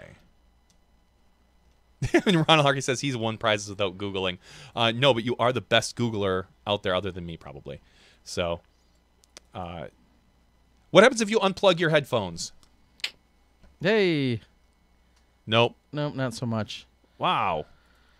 We are just... And this guy... Okay, so we were talking about Patreon before. We were talking about supporting vloggers and people that produce disc golf content. You can skip right over DG Mike's. No, I'm just kidding. No, but DG Mike, I'm going to make a quick plug for him. He also does make disc golf videos. He makes vlogs when he goes on these events. Often he's found traveling with the likes of a Dana Vici, a Dynamite, but he also makes videos hence the nickname DG Mike. So be sure you can check out his channel as well. I'm sure we'll talk about that more once we get him officially on the line. Hey, good to see some of our regulars out there. Wes Kepi, Patrick Showalter. Patrick, good to see you, buddy. Dan Harbeck, one of our favorite Smashies, who's playing in this weekend's Cold Turkey. Good to see you out on the board. Tyler Durden is checked in every week for us, as is Ray Woodruff. Ray, in fact, in charge of the Rocky Mountain Women's Disc Golf Championships, one of the largest and greatest women's-only disc golf tournaments of the year. Hey, I'm getting something. Oh, you can hear me? I'm starting to be able to hear you now, Mr. Oh my Mr. Mike. goodness! All right. So go ahead and send me your video now. Now that I called you via audio, so awesome. Sorry, guys. No, you're good. that's okay. It happens. I was trying to set up an external microphone that I bought from Jomez to record a voice. There's your problem. I swear. I'm not even kidding. What did I just say? Jomez can't do live, and apparently their equipment can't. No, not at all. Oh, that's hilarious, because that's true, because I think I saw you on the Facebook media group purchase the microphone from Jomez earlier this year. So welcome to the show, DG Mike. I think you've been on before. I have. Why don't you go ahead and just I gave a quick breakdown of the, what your fundraising is for, but why don't you go ahead and give more of a good explanation than what I did? So basically, Movember is you grow a mustache for the month of November in support of testicular cancer, prostate cancer, and most importantly for me, men's mental health. They raise all this money, in several different countries, and the money gets distributed through the charity to a bunch of different worthwhile causes that really range from everything, like I said, prostate cancer, all the way to mental health. And this year they've added a program to focus on suicide prevention. So when did this come about, and how did you get involved with all of this? So the charity started several years ago, I think in 2003, but it's been growing ever since. The first year they actually didn't raise any money, but for me, I got involved at first just because it was a good reason to grow a mustache. I thought that, hey, I might as well give it a shot. I've always was growing a beard, and just wanted to give it a shot to see how it looked. And it turns out that over the course of doing that, I learned more about the charity. And it just became something that was important to me. I think removing the stigma surrounding a lot of men's health issues is super important. And for me personally, making people aware that it's okay to go talk to somebody or see a therapist if you're having difficulty with your mental well-being. And that's really what drove me to participate so much in the charity. Okay. Well, and let's be real, there's a certain macho-ness that some men feel like, well, I can just get through this, I can power through this, or this is no big deal, or I don't need to talk to somebody about my feelings. Unfortunately, there's plenty of men that have this pseudo-macho outlook on it, and as you just said, anybody should feel comfortable going and getting the help and talking to anyone about whatever their situation may be, mental or otherwise. And I think that's a really powerful message that kind of gets lost in some of our society today, and probably has been lost for quite some time. Exactly, yeah, and that's what it's all about. A lot of people who participate in Movember, they go into the month with a mustache kind of pre-grown or a beard, and they shave it in. And that's cool. That raises awareness for the charity, but to signify, like you're saying, we're all in it together. We all have to face the same issues as men together. That's why they want everybody to shave clean at the beginning of the month to signify a kind of unity. We're all at the same level. We're all starting at the same spot. Let's move forward, and let's do some good here. Okay. Now, what are some of the things throughout the last few years? I know you've probably taken on a couple different avenues and fundraising efforts and ways to help not only raise the awareness but to actually raise funds. What are some of the things that you've tried? So over the last couple of years, what I've been doing is running an annual disc golf tournament.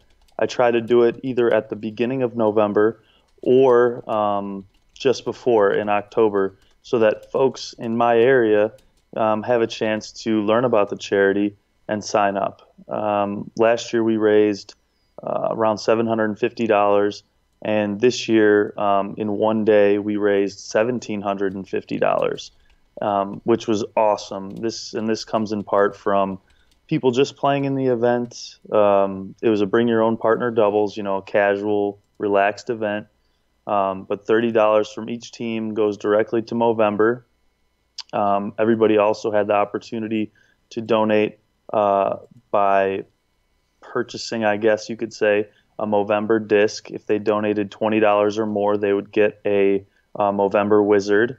Which Gateway kindly, donated a few extras and some X outs and things like that, which was awesome. And this year we actually had a barber come to the course and give people haircuts and trims, and she donated all the money to Movember as well. So, Wow. yeah, so I'm trying to just grow the tournament. It's really been good in the Chicago area to kind of spread awareness of the charity and just get people involved. Well, we saw you on Chicago television as well, didn't we? Yeah. I was actually on Good Day Chicago. My girlfriend was forcefully insisted with Movember that I be on the show. So she works for Good Day Chicago, and she was pretty adamant about me going on, which was a cool experience overall. But it was just neat. Well, and to slightly change into a little media conversation quickly, some of you may recognize this sweet, sultry voice of DG Mike here as he stepped in during the Ledgestone. Is that where we first heard you? And I hope I promise people it won't be the last. This is DG Mike. So graciously stepped in and helped out Smashbox. You were calling the action that I believe we saw on hole 17 over at Eureka. Is that where you were kind of stationed? You were with one of our other cameramen, and we could kind of throw it back to you when the action was slow on the leader card, and we threw it over to you. And I don't know. Everybody said they wanted you and wanted to kick me off the broadcast yet again. So sounds like we need a little more of you. It was a lot of fun. I wish I would have prepared a little bit better for it, but it was a good time, and getting to know the camera guy a little bit and being able to watch how some of the other players approach the holes was nice as well. Being that, I only obviously saw the people that I played with.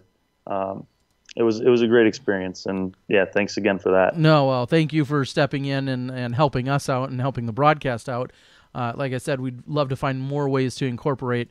And then speaking of incorporating, are there other ways, other disc golfers, or, do you recommend that people start their own team right now, or maybe it's too late for that, but can find ways to contribute to you and what you have going on? What are some of the ways that people should go about that, and for this year, and then we'll talk about, the future years, but what about this year? Yeah, so this year you can go to mobro.co/Fierke, that's Fierke, and through that page you can donate directly to my fundraising efforts. I've also started a page called Disc Golfers for Men's Health, which you can search as well, and one of your good viewers and a buddy of mine, Dan Harbeck, he donated $100 to that team, which was huge. Thank you again, Dan. Another way people can donate or really just raise awareness is just talking about it. You might see a lot of people around with a mustache. Just stop, maybe have a conversation with them and learn a little bit more about the charity that you haven't already learned from me. I think, the main thing is making people aware that, yeah, we have a mustache and we may look a little silly for a few weeks, but it's for an important cause. And as long as people get that message, really, I think it's up to them to drive the, inquiry in their own mind to go and look and find a little more information out for themselves too. Okay. Well, it's great. Do you have plans for, say, 2017? I'm sure I know you're an incredibly bright guy, but are you already thinking about how can you improve year after year and some of the steps you can take to not only create more awareness but to raise a little bit more money? Yeah, absolutely. Obviously, going to add some different things to the disc golf event. A buddy of mine, Jeremy Buzia, I don't even know how his last name is pronounced. He's out of Indiana. He also ran a tournament, a disc golf tournament for Movember the weekend after I did. We didn't have a chance to coordinate quite as much this year. Next year, we would like to do kind of more of a series where people will get points and then ultimately there'll be awards at the end. So that's just one idea we've got right now. And I hope to communicate with Movember, the corporate side of it, and kind of work some more things out with them in the coming years. Now, have you done anything in previous years for any kind of official mustache contest or something that kind of denotes a winner or anything of that nature? Has there been any official contest?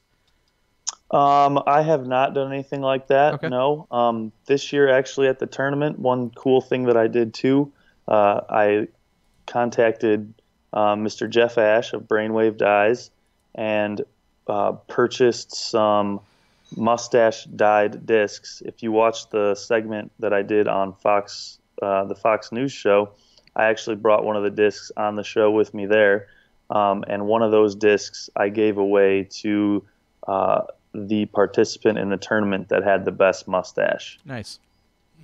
Nice. Yeah.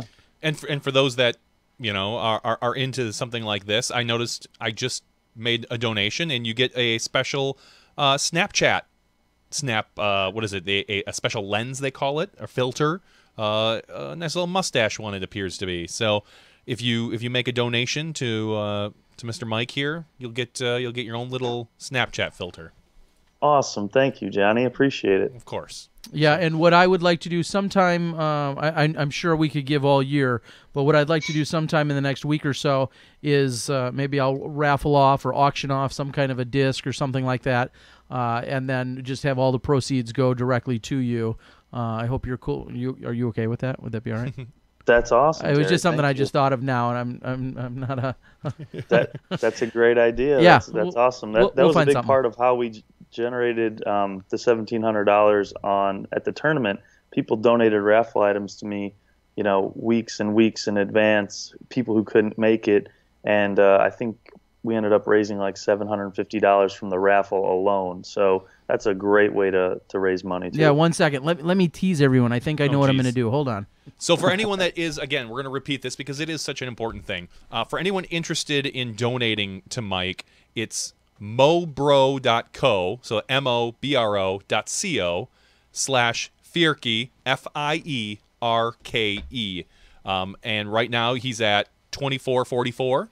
I would love if by maybe by the end of the week, because this is going to get released, maybe we can get him up to like 54, 54. No, Wow. I would love to see it like 2,700. I'm going to set a That'd realistic be goal. awesome. I'm going to set a realistic goal. If everyone goes out there and just gives $5, I know there's a couple options you can give. There is an other box if you don't want to give the pre-set amount. Just throw Mike a couple bucks on this. And I feel like tonight I'm asking everyone to give their money away. We got Patreon, we got Mike, but and you know what? If you have to do this once a year, I got no problem with it. I don't tend to ask people to spend money a lot usually, but please go ahead and support some of the people that we have on and their endeavors. So Well, I think he's sported some questionable mustaches in the past. So he has. Yeah. This seems appropriate. What I've got here, and he's always I've said it before. He's always so gracious. This is a Paul Macbeth signed nude destroyer. So it's a bottom stamp, as some refer to it. It's a bottom stamp Star Destroyer, max weight 175. But I just more heard Paul importantly- Macbeth nude. Yeah, and more importantly, it's got a Paul Macbeth autograph. And I talked to Paul, and I see him a number of times throughout the year, and I have him sign various things. And I don't always have like an exact idea in mind. And this literally was just sitting over there in a stack of my plastic In my basement for some reason. in his basement. And so this seems very appropriate. Why not? It's sitting in front of me, and I think it's a great item. It's got a a little bit of swirl. I handpicked this from the Innova factory myself, and then had Paul sign it for some random reason. And I guess there's no better random reason than for this. So what I'll do is I'll put this out somewhere as some form of an auction. I'll note it. It'll be on Facebook. Probably in like a Innova or a dollar disc golf auction or something. We will link to it on Smashbox's Facebook page as well, so everyone here listening can find it. So this will be that will be the official item, and then every penny raised from that, I'll eat the shipping and all that other stuff. But every penny raised, I'll ultimately turn around and donate straight over to Mike's account here. So look for that in the next few days.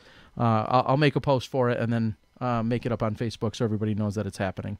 Oh, Dan Harbeck's got the opening bid at $40. Ooh, nice. That's a nice looking Frisbee. It is beautiful. So thank you to Paul for signing it, and hope this qualifies as a good cause for you, Paul. I'm sure it is. Like I said, I think he's sported some questionable facial hair in the past. So yeah, he has.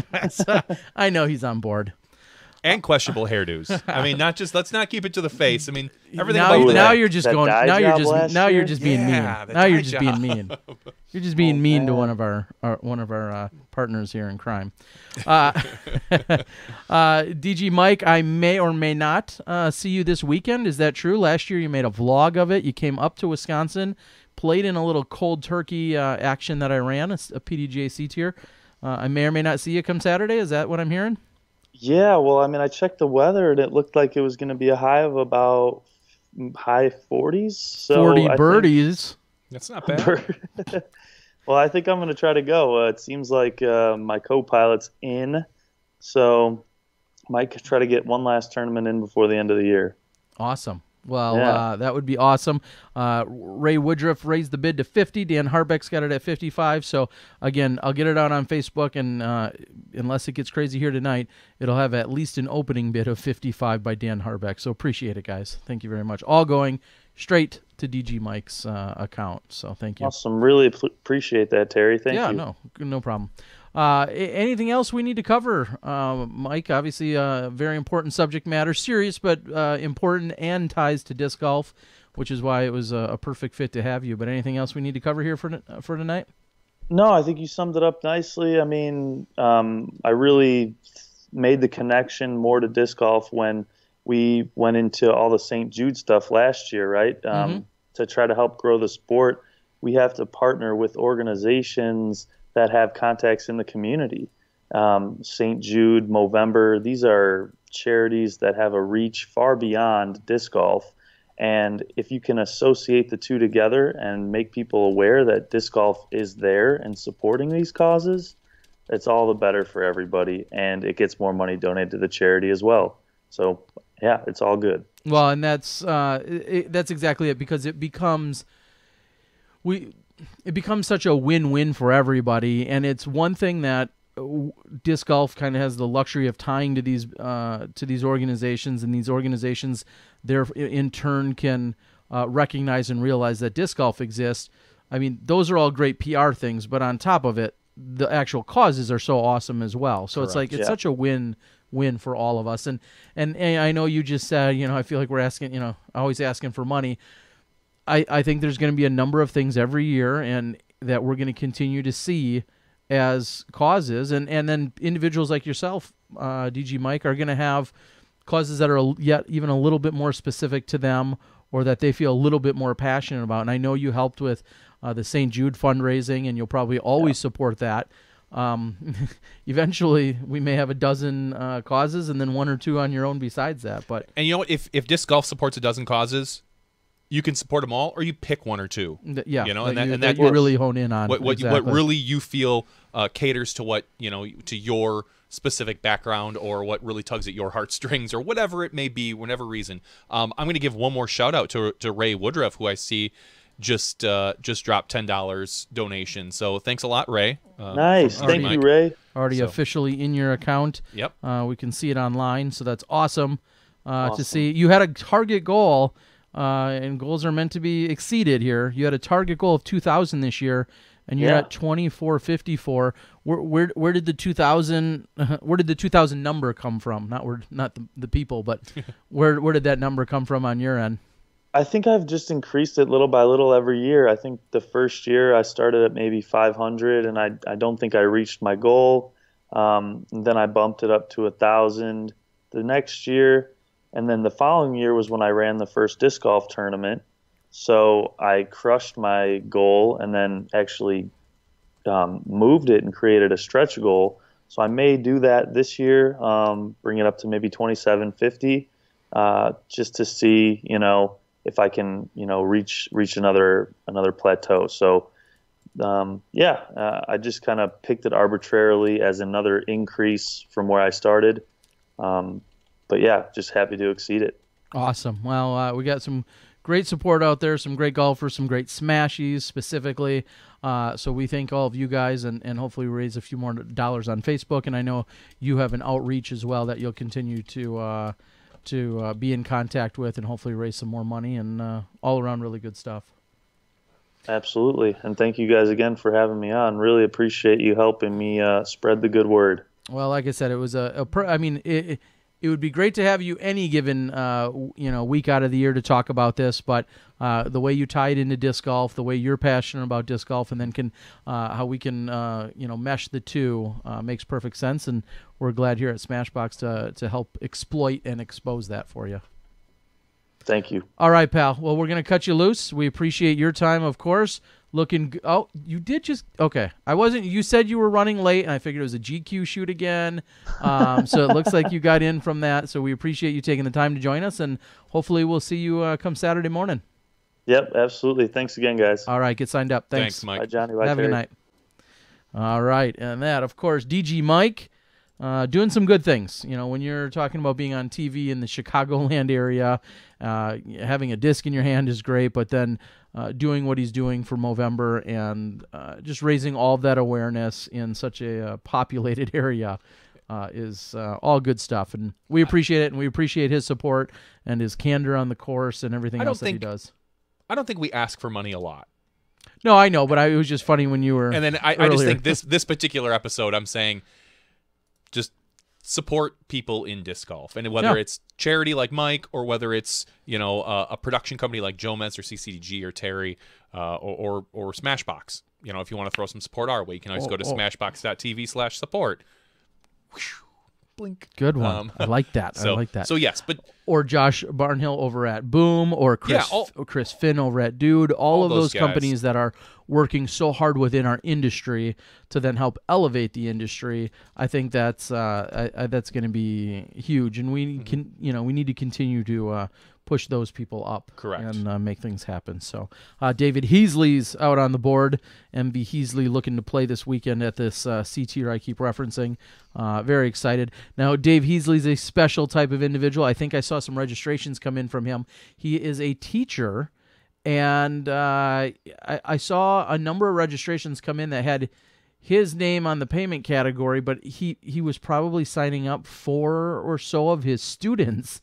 So it's great to see old Teach helping out, and I'm not sure if he sponsored them or not, but he at least helped get them signed up for this weekend, and so we're looking forward to seeing him.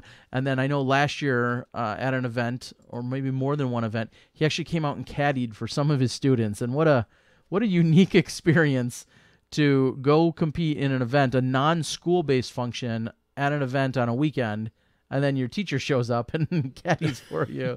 That's a special kind of guy there. Very cool. Very dedicated guy. Yes, he says he has 4 playing this year in the event this weekend. So awesome. We'll be looking forward to seeing him. So I think now's a good time for us to give away the Japan Open. Oh, wait. I didn't disc. enter my guess yet. Oh, it's too late.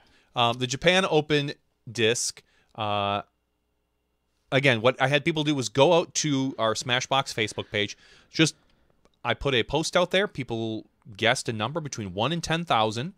And now I'm going to go to random.org and get that nailed down. And you've got that shown for everybody? I'm about to show it, Terry. Okay. I'm saying you're bringing it up on screen. So for those that don't know, random.org has become a pretty much a standard, I know for a lot of different reasons within the internet, but a standard for generating random numbers for some of the giveaways that we at least find within disc golf, whether it's raffle related or whatever. We don't need to get into some of those legalities, but random.org is one of those kind of the the standard for sites to do this.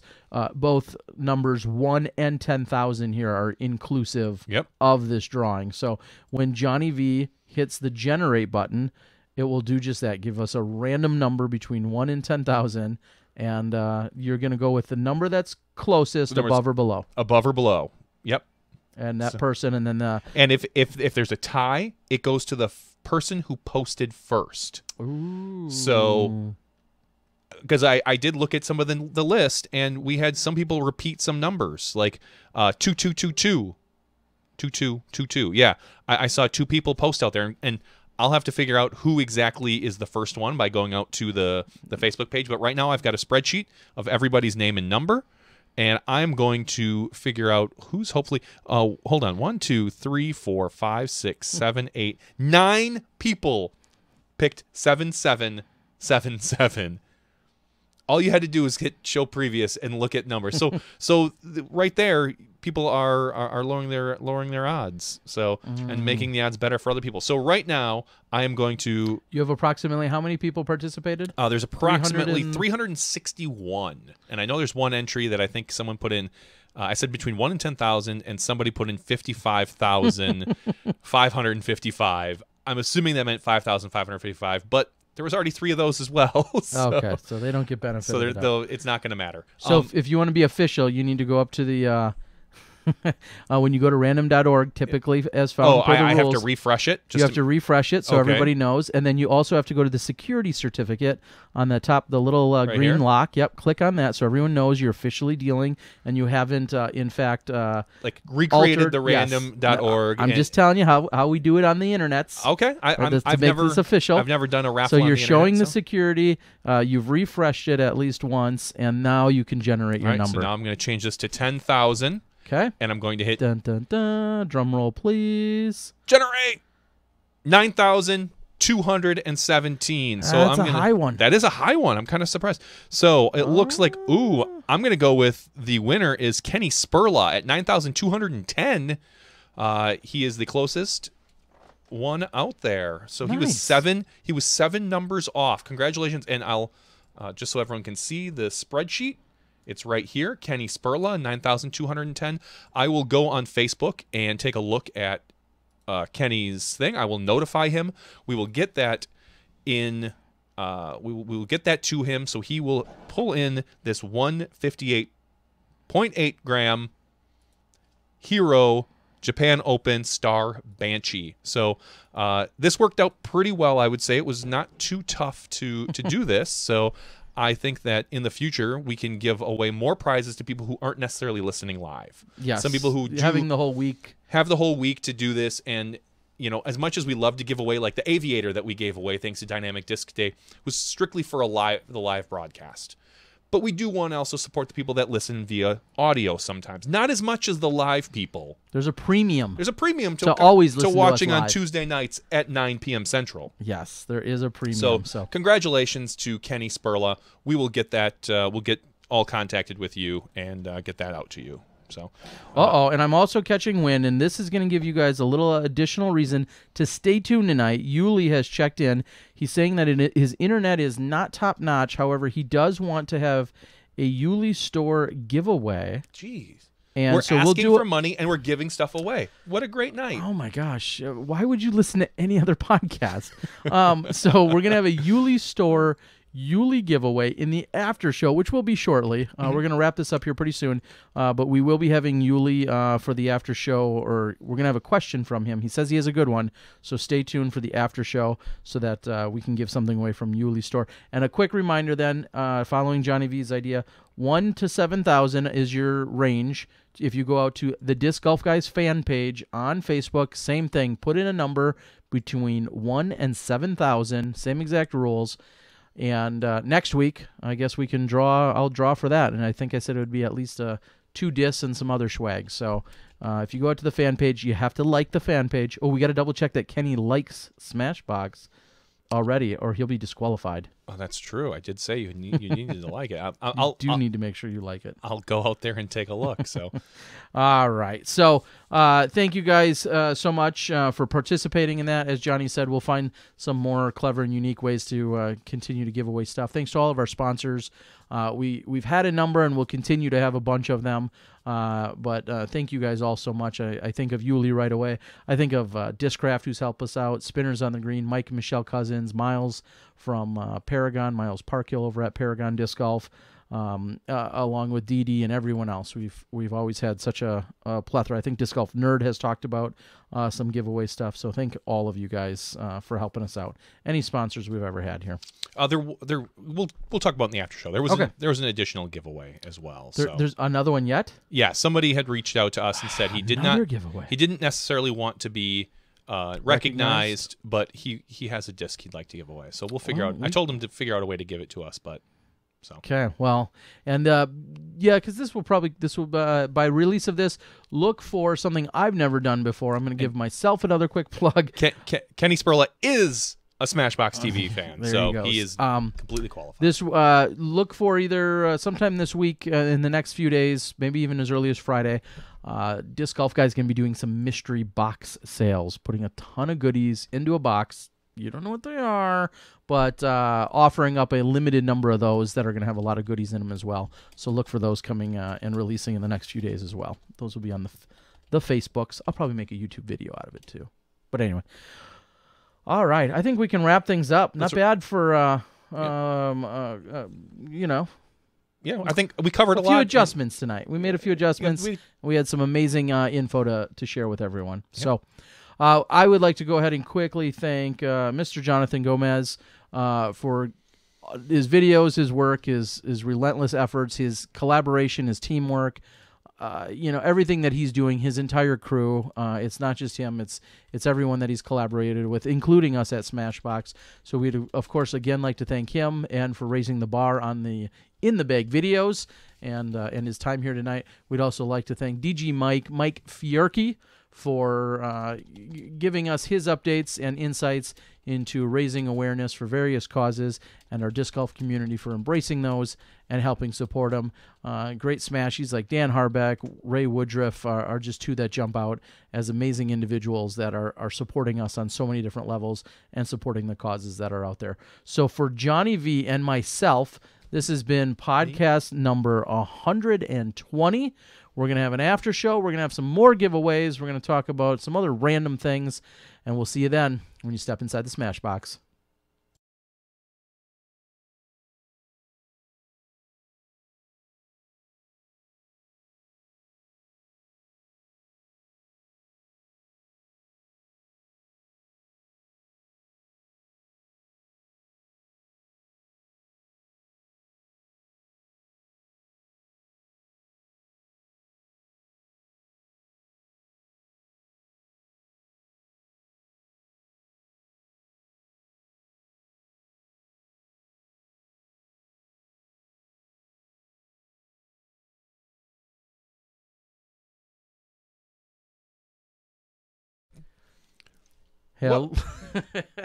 Welcome to Smashbox episode 120 after show.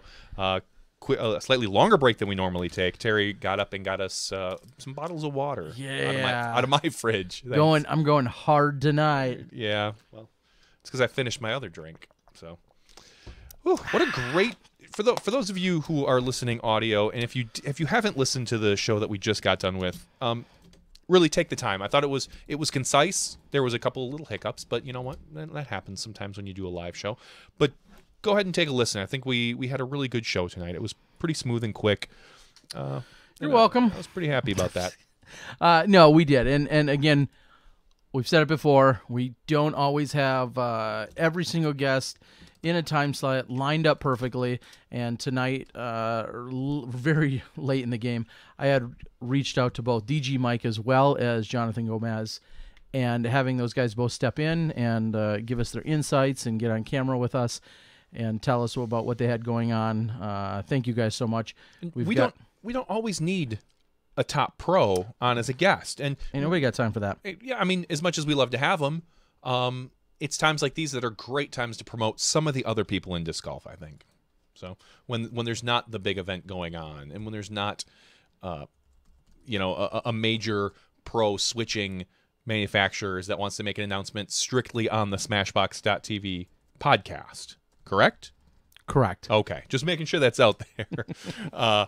So thanks everyone who A, listens, and B, joins, and C, gets out there and donates. So I appreciate that for everybody out there. I'm still so shocked that Jomez only has 26 patrons. Like, I know it's his fault for not promoting it, and I'm sure he'd say the same thing. But I just think that when a guy goes out and does that type of quality, that I would love to see that.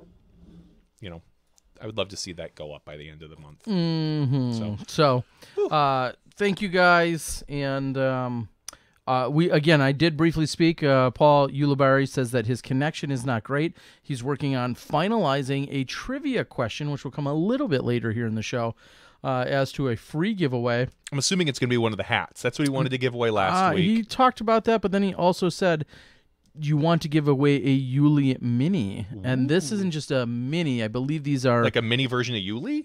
That would be awesome. I'd love one of those.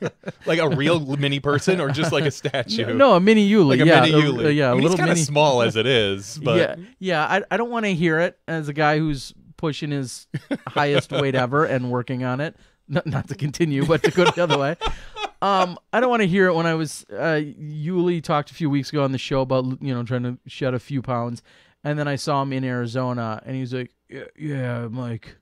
I think I'm 175 trying to get down to that 165, or 165 trying to lose a few. I'm like, slow your roll. You're fine, kid. You'll be just fine. Anyway, so Heasley says a Yuli bobblehead. You know what? You like to not mute things a lot, and just hit the little mute button there. And it'll stay muted. So. You have a bunch of bobbleheads, old school bobbleheads, still available for sale if you ever wants to reach out. Ken Climo, Barry Schultz, Des Redding. Mm-hmm. I looked just recently, like within the last 2 weeks, I was like, I wonder how much it would cost not to do bobbleheads, but to do those Funko dolls. I think that would be pretty cool, because that's kind of the hot trend right now. Not so much bobbleheads. Those are still pretty cool.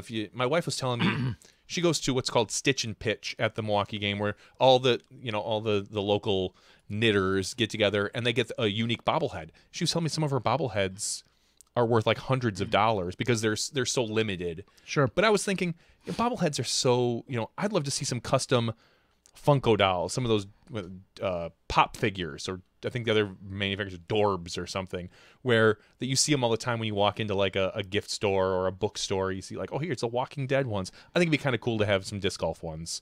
But I looked everywhere I looked, you couldn't get them custom. You can get blank ones and make them up yourself, but ain't nobody got time for that. Yeah, not so much. Well, Yuli is out on the board officially. Says, come on, guys, 168 pounds, 6 foot on a good day. Are you standing on the second rung of a ladder? I don't know. I'm not so sure about that. A Yuli Beanie Baby. I feel like those are we've kind of that's come and gone. The Beanie Babies. The Beanie Baby craze. Yeah, just a little bit. We lived through that. All right, so we again will be talking or offering up a Paul Ulibarri Mini. I believe he's done some on the Mini Buzz, which are obviously a very hot item. Thanks to the crew over at Discraft. I believe he's done some on Mini Buzzes, and that's what I think he's talking about giving away. I can conveniently go out to ulistore.com. That's ULISTORE.com, and we can take a look at some of the things. He's got a ton of different hats out there. Of course, a lot of various Prodigy stamp discs, as that is his primary sponsor. And then I think you can also pick up a couple different shirts, as well as a Crystal Buzz Mini and a Z-Glow Buzz Mini. So I'm sure we'll get the coolest ones from him, and then some Yuli stickers. And we appreciate Paul for joining us most weeks and talking about the Yuli's picks. Let's talk about that real quick. I know that's normally a regular showpiece, but I just want to confirm, yay or nay, I'm crushing Yuli's picks still.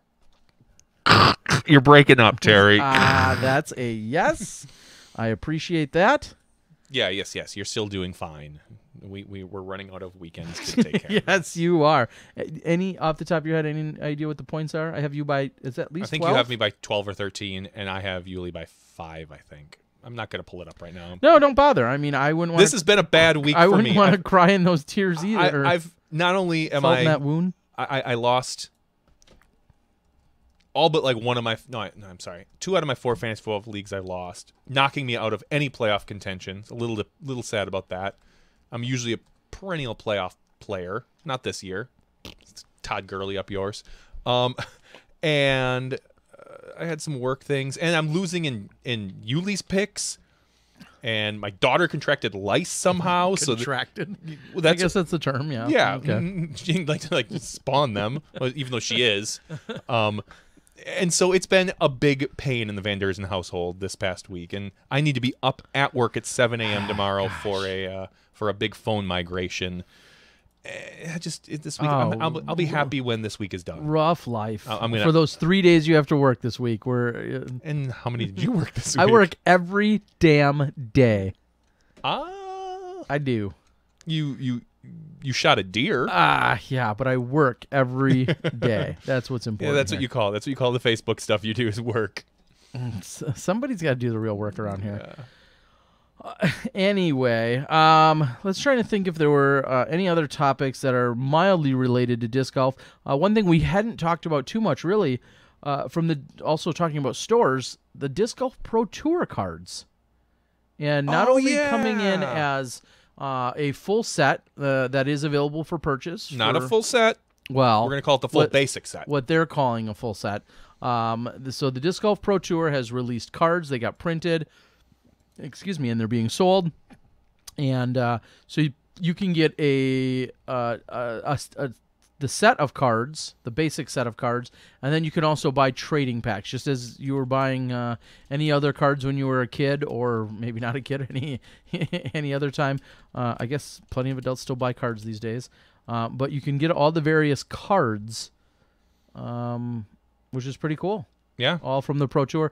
And I'd have to go out to the page to confirm, but I believe everyone that made it in the top 50-ish, here we are.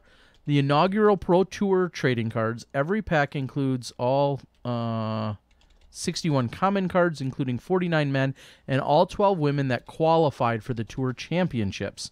You are guaranteed to get the complete set of 61 cards. Venue cards and champion cards are not in this deck. There are 5 venue cards and 4 champion cards, which are only available in the trading card packs.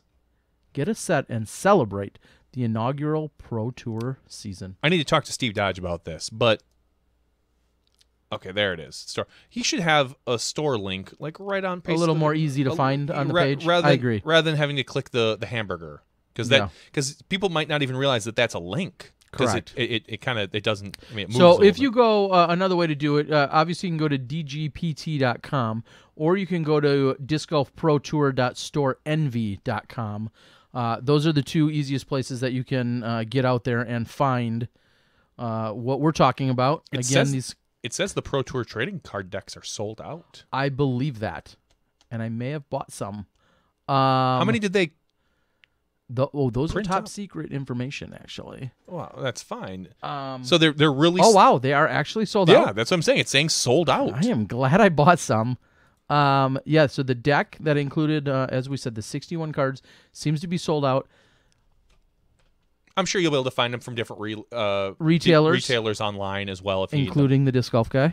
And then they will be available. Yep. And then you need to. Well, if you want, you can buy some Pro Tour trading card packs to pull in those extra correct 9 those venue cards, and those champion cards. So the real question will be, and I think we'll see this unfold: how many of our own players bought the cards so that they'd have cards of themselves? I bet you quite a few, because it's a pretty cool honor. Personally, it is a very cool honor. I would. Maybe not, but I would hope that Steve Dodge would have sent each player that one of their own card, or give one out. Like, hey, Yuli, here's a card of you. Do whatever you want with it. If you want more, Disc Golf Pro Tour .storeenvy.com or whatever. Correct. Yeah. But I think it would be kind of a nice gesture in general. But it's I'm not sure if he did that. I doubt he. Well, not I doubt, but I didn't hear anything about it. But I think it'd be kind of cool because a lot of these guys, they grew up probably collecting cards, thinking, "Oh, it'd be awesome if I were on a card." And we saw, of course, a few years ago, Avery Jenkins featured on a Topps, the Ginter. Yep, as well as Ken Climo was also featured in a card, and I think somewhere Macbeth is too. Yeah, recently there was a very rare sighting of a Macbeth card as well. So, pretty cool. And now these Pro Tour cards that have come about, I think we'll be interested to see what kind of collector value they have.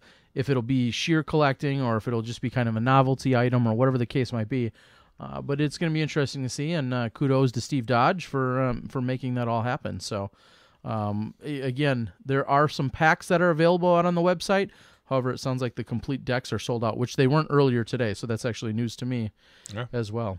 I believe Steve Dodge does not have his own card. Not one that's included in the deck, unless he made his own.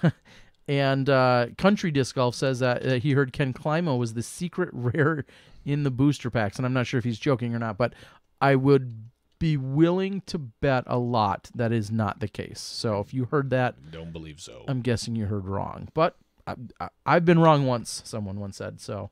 This could be number 2. Could be. I don't think so though. I don't think that's the case. I want to get at least 2 decks, 2 full decks. Wow. And then hopefully a couple packs. I'd like to have a complete set is what I'd like to have. Not to mention just a set of basic. So also in the world of new releases, I don't know, did we briefly touch on last week the fact that Jen Allen discs had been released? We did. Okay, so that's I know that she was out there and making those available. Her and I had a brief conversation about me possibly helping with some of the fulfillment. She got such a influx of people from all over the world wanting some of her discs, and knowing that she's got a full-time job and 3 kids and is not one that's shipping out discs every day, kind of like I do. Her and I talked about me possibly doing some of the fulfillment orders to get them out all around the country, the ones that she's not just hand delivering. Yeah. But I know she's going to be ordering more. There was such a demand for them that she'll be ordering more of those and making those available. So congrats to her. I think that's awesome, recognizing her setting the world distance record for women. And then another thing, a good friend of our show and Smashy out there, Mike Barnett, had just released Throw Down the Mountain 5 registration, and I want to say it's sold out. I'm sorry if it's old news to you already, but I know he just released it in like the last 24 hours. Wow. And again, huge success.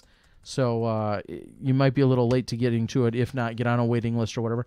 I think, speaking of huge tournaments and registrations, I think there was some frustration at the Gentlemen's Club event as well last weekend.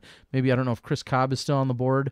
I saw just a sheer influx of people trying to register, trying to get in at the first national tour event of the year. And someone had said that the site was down or it had gone down. People were trying to get registered. And I know that's frustrating for any site, for any event. Charlie's saying Worlds, the Pro is still open. The Pro... But maybe for Gentlemen's Club. Or Throw Down the Mountain, one of the two. Or maybe for Throw Down the Mountain he's talking about. So, yeah, certainly, there's no win there. Like, you go to a site and let's just say it's a 7:00 registration opens for open men, and you go there and then the site is just getting slammed by hundreds or thousands of people. Yeah. I don't know if there's a way around it, but then somebody doesn't get in, and then it becomes a website issue, truly a website, concern. Yeah. So hopefully that all got worked out. I don't know if Chris is still out there, but I know I saw him posting amongst some of that frustration. I think he ultimately got in. So yeah, Charlie said he was talking about Throw Down the Mountain. So there is still some pro spots available. So get out there and get registered. In terms of Florida, it is definitely a mountain. Mountain in Florida terms. Yeah, by my standards. Hill. I mean, I think I jumped over things bigger than that with my dirt bike as a kid, but no, I'm just kidding. But no, it's an awesome event, and so I know Discraft along with Mike Barnett and Sun King are going to be working on it. Someone's asking what is the Jen Allen's disc? She set the record with a Star Wraith, and then I think she had a couple of different wraiths made up. I believe she had some champion glow wraiths, and then she had some star wraiths done as well. So the star wraith is what it was. And I don't think she did it specifically with just the weight, which I want to say was I don't know. Now you're challenging. I'm challenging myself. 167 is maybe what I thought she set it with. I don't think it was a 175. It's hazy for me. But it's Star Wraith was the commemorative disc and was the disc that she actually did it with. Oh, Phoenix Ruger Redbird, who I met, said Cat is on the waiting list. Yeah, that's tough. And earlier we spoke of Josh over at Boom. Saw that he picked up one Johnny McRae for the team. And so congratulations to both of them, Johnny and Josh, as Johnny McRae. Looks like we're going to see him more on tour, as expected. Just, can you think back to 10 or 12 or 15, and it wasn't in their cards, family-wise, but think if Johnny McRae had been on the national scene 15 years ago, how many more wins would he have taken away from dozens of other people? Yeah, lots of other players. It's a lot. I mean, just as we've always said, it doesn't always work out for every player. It stinks. Like, you have to weigh the pros and cons. Johnny had a family and a daughter, couple of daughters, that he wanted to get out of the house and get raised, and it's tough to do that if you're a touring pro. I mean, look at Kenny. He's had to, for the past couple of years, he bounced. The last couple of years of his big touring, he bounced back and forth because he wanted to raise his son, and it's hard to say. It's so hard to say, but these guys have to make sacrifices, and it's just what I think is so. That's why I think touring's a young man's game. Well, and what's so exceptional about it is that Johnny has joined the national touring scene just in the last few years. He's come in, he's done incredibly well, and it's just kind of scary to think how much he would have really shaken things up and how many titles he himself would have taken down in I don't know if I can call it his prime, but in his earlier years. And everyone should be just a little bit thankful that he kind of stuck to Florida for the most part. Yeah. Because he definitely would have taken a lot more titles at other events. So pretty cool. Anything else that we've seen exciting in non-disc golf worlds? Have you? I hate to even touch on the some of the other sporting worlds with how abysmal our local Packers have been. So that's not such an exciting thing to talk about. Do the Milwaukee Bucks still suck? No, Bucks are doing pretty good. No, come on. Yeah. I don't know that I believe that. I'm not much of a basketball follower of any kind, but I've yet to hear of anything positive regarding our Milwaukee Bucks. Well, you probably haven't been listening. Well, we are in the Eastern Conference currently in if you gotta count ninth place. Okay, out of 9th out of 15. Okay, so I was gonna say if you gotta do that much counting. Well, it's always so weird because they let so many teams in playoffs. In general, we're 6 and 7, so we're just under 500. But they've got a real solid team. Argue with me all day long that that's a good team. If they're not doing bad, that they're 6 and 7. If they've gone up against Cleveland, Atlanta, Charlotte, who are all 10 and 2, then yeah, they could be a good team. They have a very good, solid core. All right. They just lost to the Wizards. Only 3 points. Was Jordan playing? I don't think he does. So they're just a good, solid team. They're not going to blow anybody out of the water. They're not going to, they're not going to probably be in contention for a championship this or next year. But they're shooting for a playoff spot, and that's okay.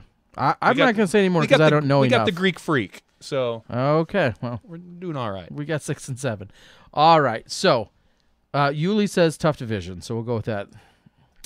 All right, speaking of Paul Ulibari, I'm going to read his question very carefully to make sure that I have it correctly. This will be, as always, answered on our regular YouTube page. Thank you to all our followers and listeners on the Smashbox page on Facebook, but YouTube is where the official answer will need to come in from.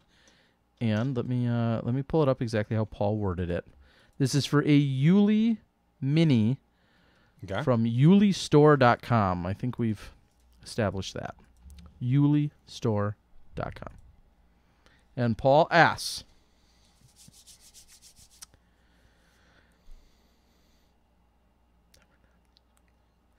Okay. How many amateur advanced wins, including non-sanctioned and sanctioned, did Paul have before going professional?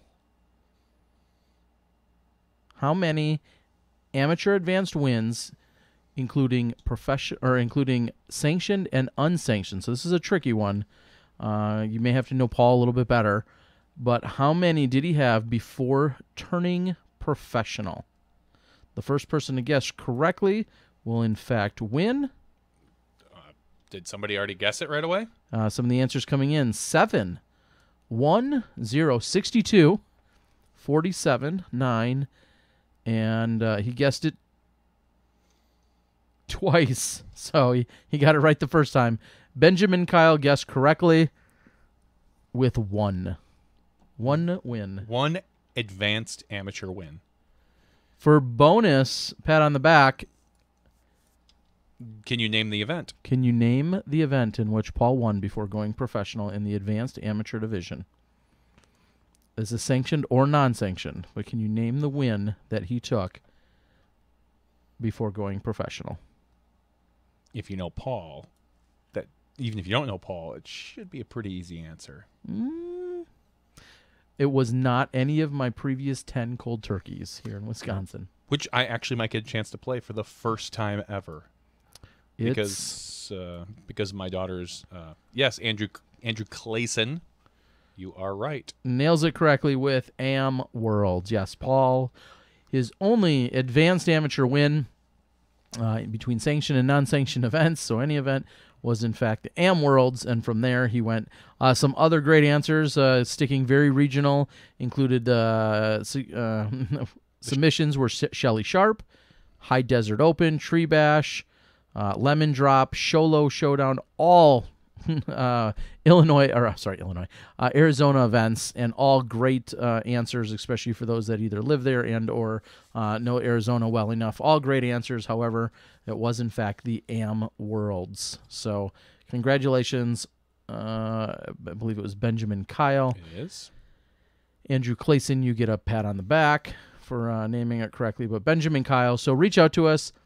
Smashbox TV/winners. Smashbox.tv/winners. Smashbox.tv/winners. There's a quick little form there with a few quick questions. Excuse me. And go out there and fill that out. And yulistore.com will, in fact, send out a free Yuli mini buzz. That's great. So, sweet. Do you plan on playing this weekend?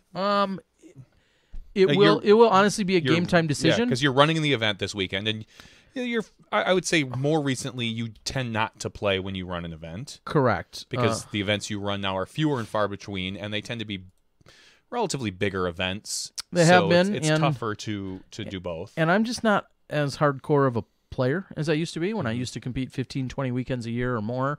For me to go out and then not really get much of a warm-up, but make sure everything's in place and then go out and just get started and play. And that used to be kind of my mentality. I wanted to make sure everything for the event was good to go. And now, not being practiced at all, I haven't thrown a disc in weeks or months, it's just not the same. And it's a little bit more frustrating. And therefore, I may or may not. Now, the turnout for our Saturday's divisions, which include all professionals and all advanced divisions, that turnout is a little bit slower right now. So if there's only 40 or 50 people on the course, as opposed to the 70 or 80 that we'll probably see on Sunday, if there's only 40 or 50, the flow is going to go really well. We're going to get done in plenty of daylight. We're going to have, everything's going to be relatively low key. Flipping around that many scorecards in a short period of time is going to be relatively easy. It leads me to be more inclined to possibly play, but I'll also have to check out the divisions and, So I would say I'm at least 50-50 right now in terms of competing this weekend myself. And normally I go up north, visit family on Thanksgiving, and I'm up there all weekend, but because of the little lice infestation, we don't want to bring my daughter anywhere and maybe spread it. So we might actually just have a home Thanksgiving, which we've never done before. We've always visited family. And I turned to Sarah today. I said, "Are we doing anything on Saturday?" And she's like, "Well, no, because we didn't plan on being here." I was like, "Okay, I may go play an event." And she looked at me like, "Really? Like what? Like really?" And I was like, "Well, I might. I haven't thrown a disc since Northwoods in Early September. And before that, I didn't throw a disc probably another 4 months before that. So I'm all warmed up. Yeah. I should. You're in prime form for sure. Really get out there. But I may actually get out there and play.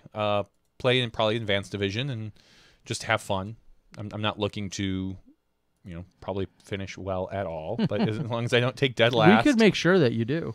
That's finish true. well. That's true. I could work some of those numbers. So I may do that. I haven't decided for sure yet. Well, checking the weather for this weekend, putting a time and date and weather stamp on this since we're talking about it so much. It looks like rain's coming into Wisconsin in that area in the next day or two. However, and that's just for Wednesday, Thursday. And then what we're seeing during this weekend, there is a forecast right now for 41 on Saturday, or I'm sorry, on Friday.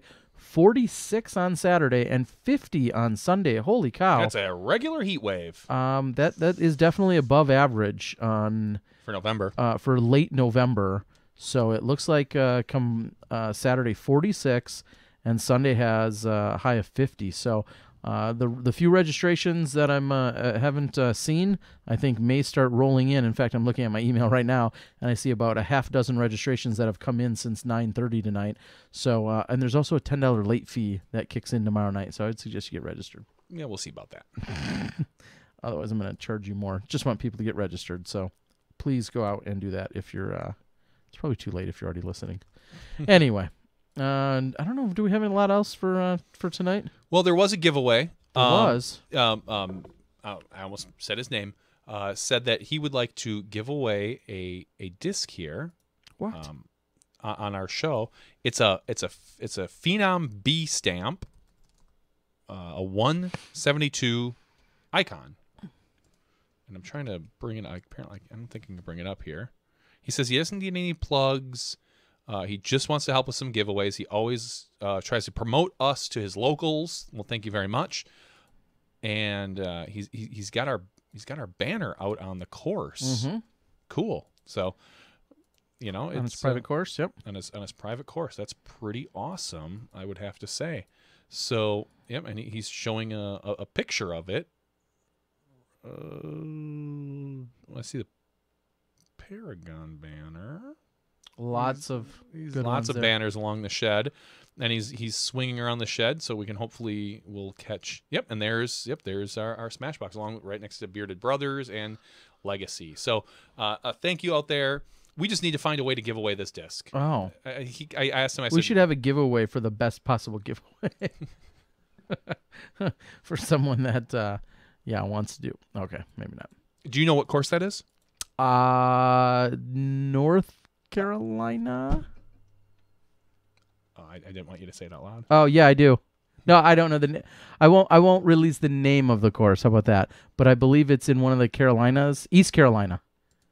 I was gonna say maybe our. Oh, that's you were propping up a possible question. Yeah, I wasn't paying attention. I know that's to you okay. At that time. I was gonna say if the first person to name the course could get the disc.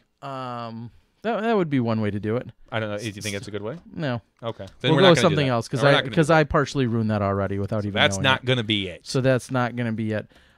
How about? This is fun after show stuff. Yes, this is where we figure out how to give away stuff. I was gonna say. Do we care about a straight Google winner? No, I don't care. All right, who was the person to win this? What are we in? Number 11 of the cold turkey. Who was the person to win the third cold turkey tournament? PDGA cold turkey tournament. Who was the third person to win that tournament? I think I know who it was. I know 1 and 2. I'm pretty sure that I know who the third person, in fact, was. Was it me? That's a good question.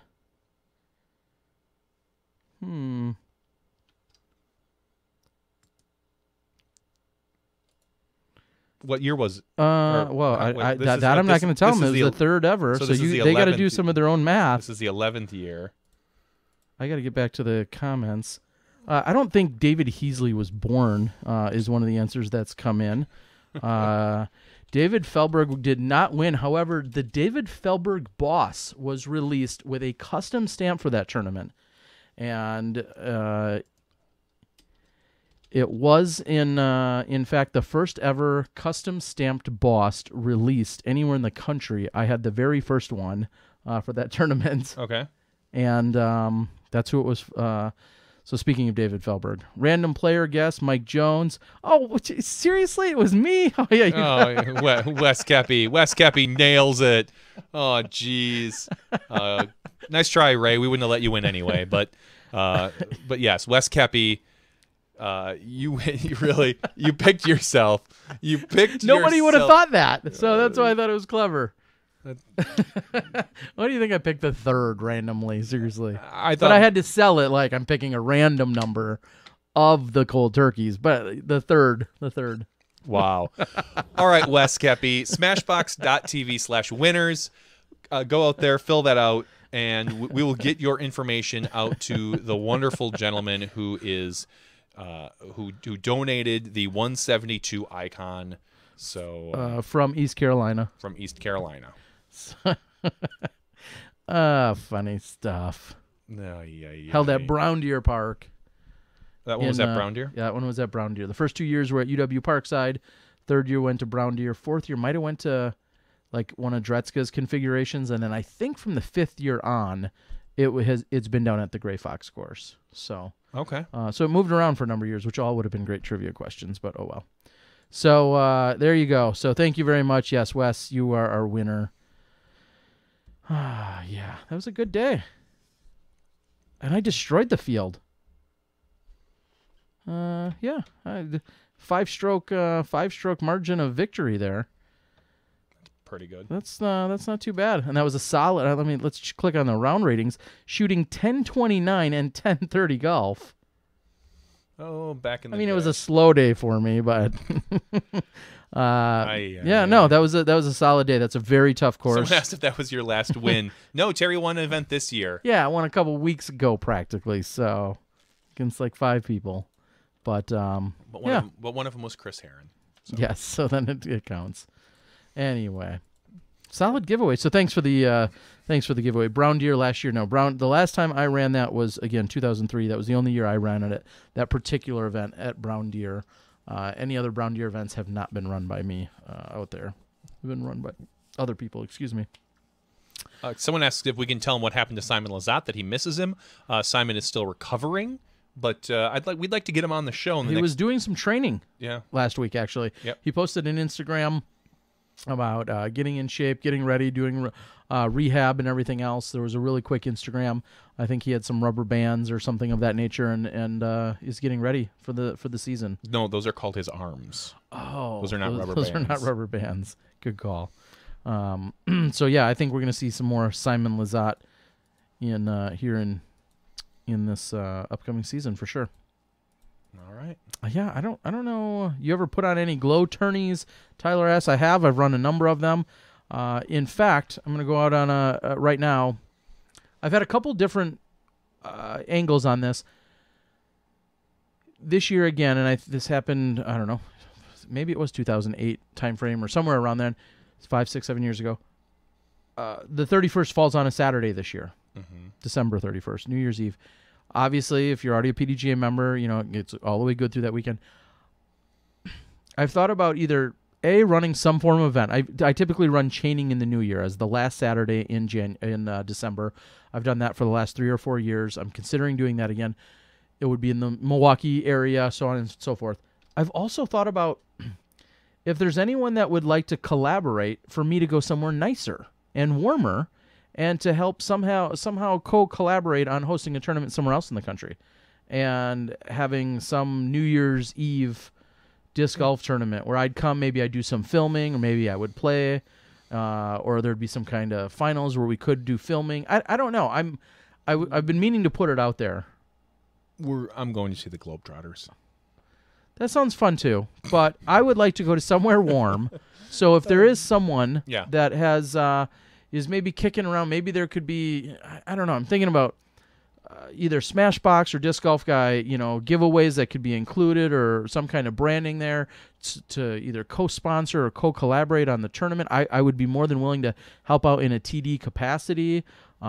Depending on the course and location, I would maybe be interested in playing, but then we could do other fun promotional stuff. I don't know. It's an idea. It's something that I thought of, and if I don't go that route, then there's a good chance I'll be running something small in the Milwaukee area. But those were some ideas. I had talked to an event in Florida recently who said something about having me possibly be there, and then immediately got me thinking, yeah, the 31st and the 1st, doing that in some warm climate somewhere sounds like it could be a lot of fun. So those are some ideas out there.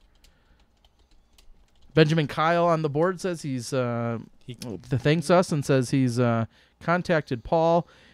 Great work. Love the podcast. Listen to it at work and while driving. You guys are awesome and far better than Disc Golf Answer Man. Wow. I don't know if I'd have gone that far, but thank you. Maybe you didn't. But thank you, Benjamin. We appreciate it so much. And we appreciate all of our people chiming in and taking it all in. For sure. Dan Harbeck says he'll see us on Saturday. He'll have the donuts and hot coffee and hot chocolate at the players meeting. Thank you to Dan.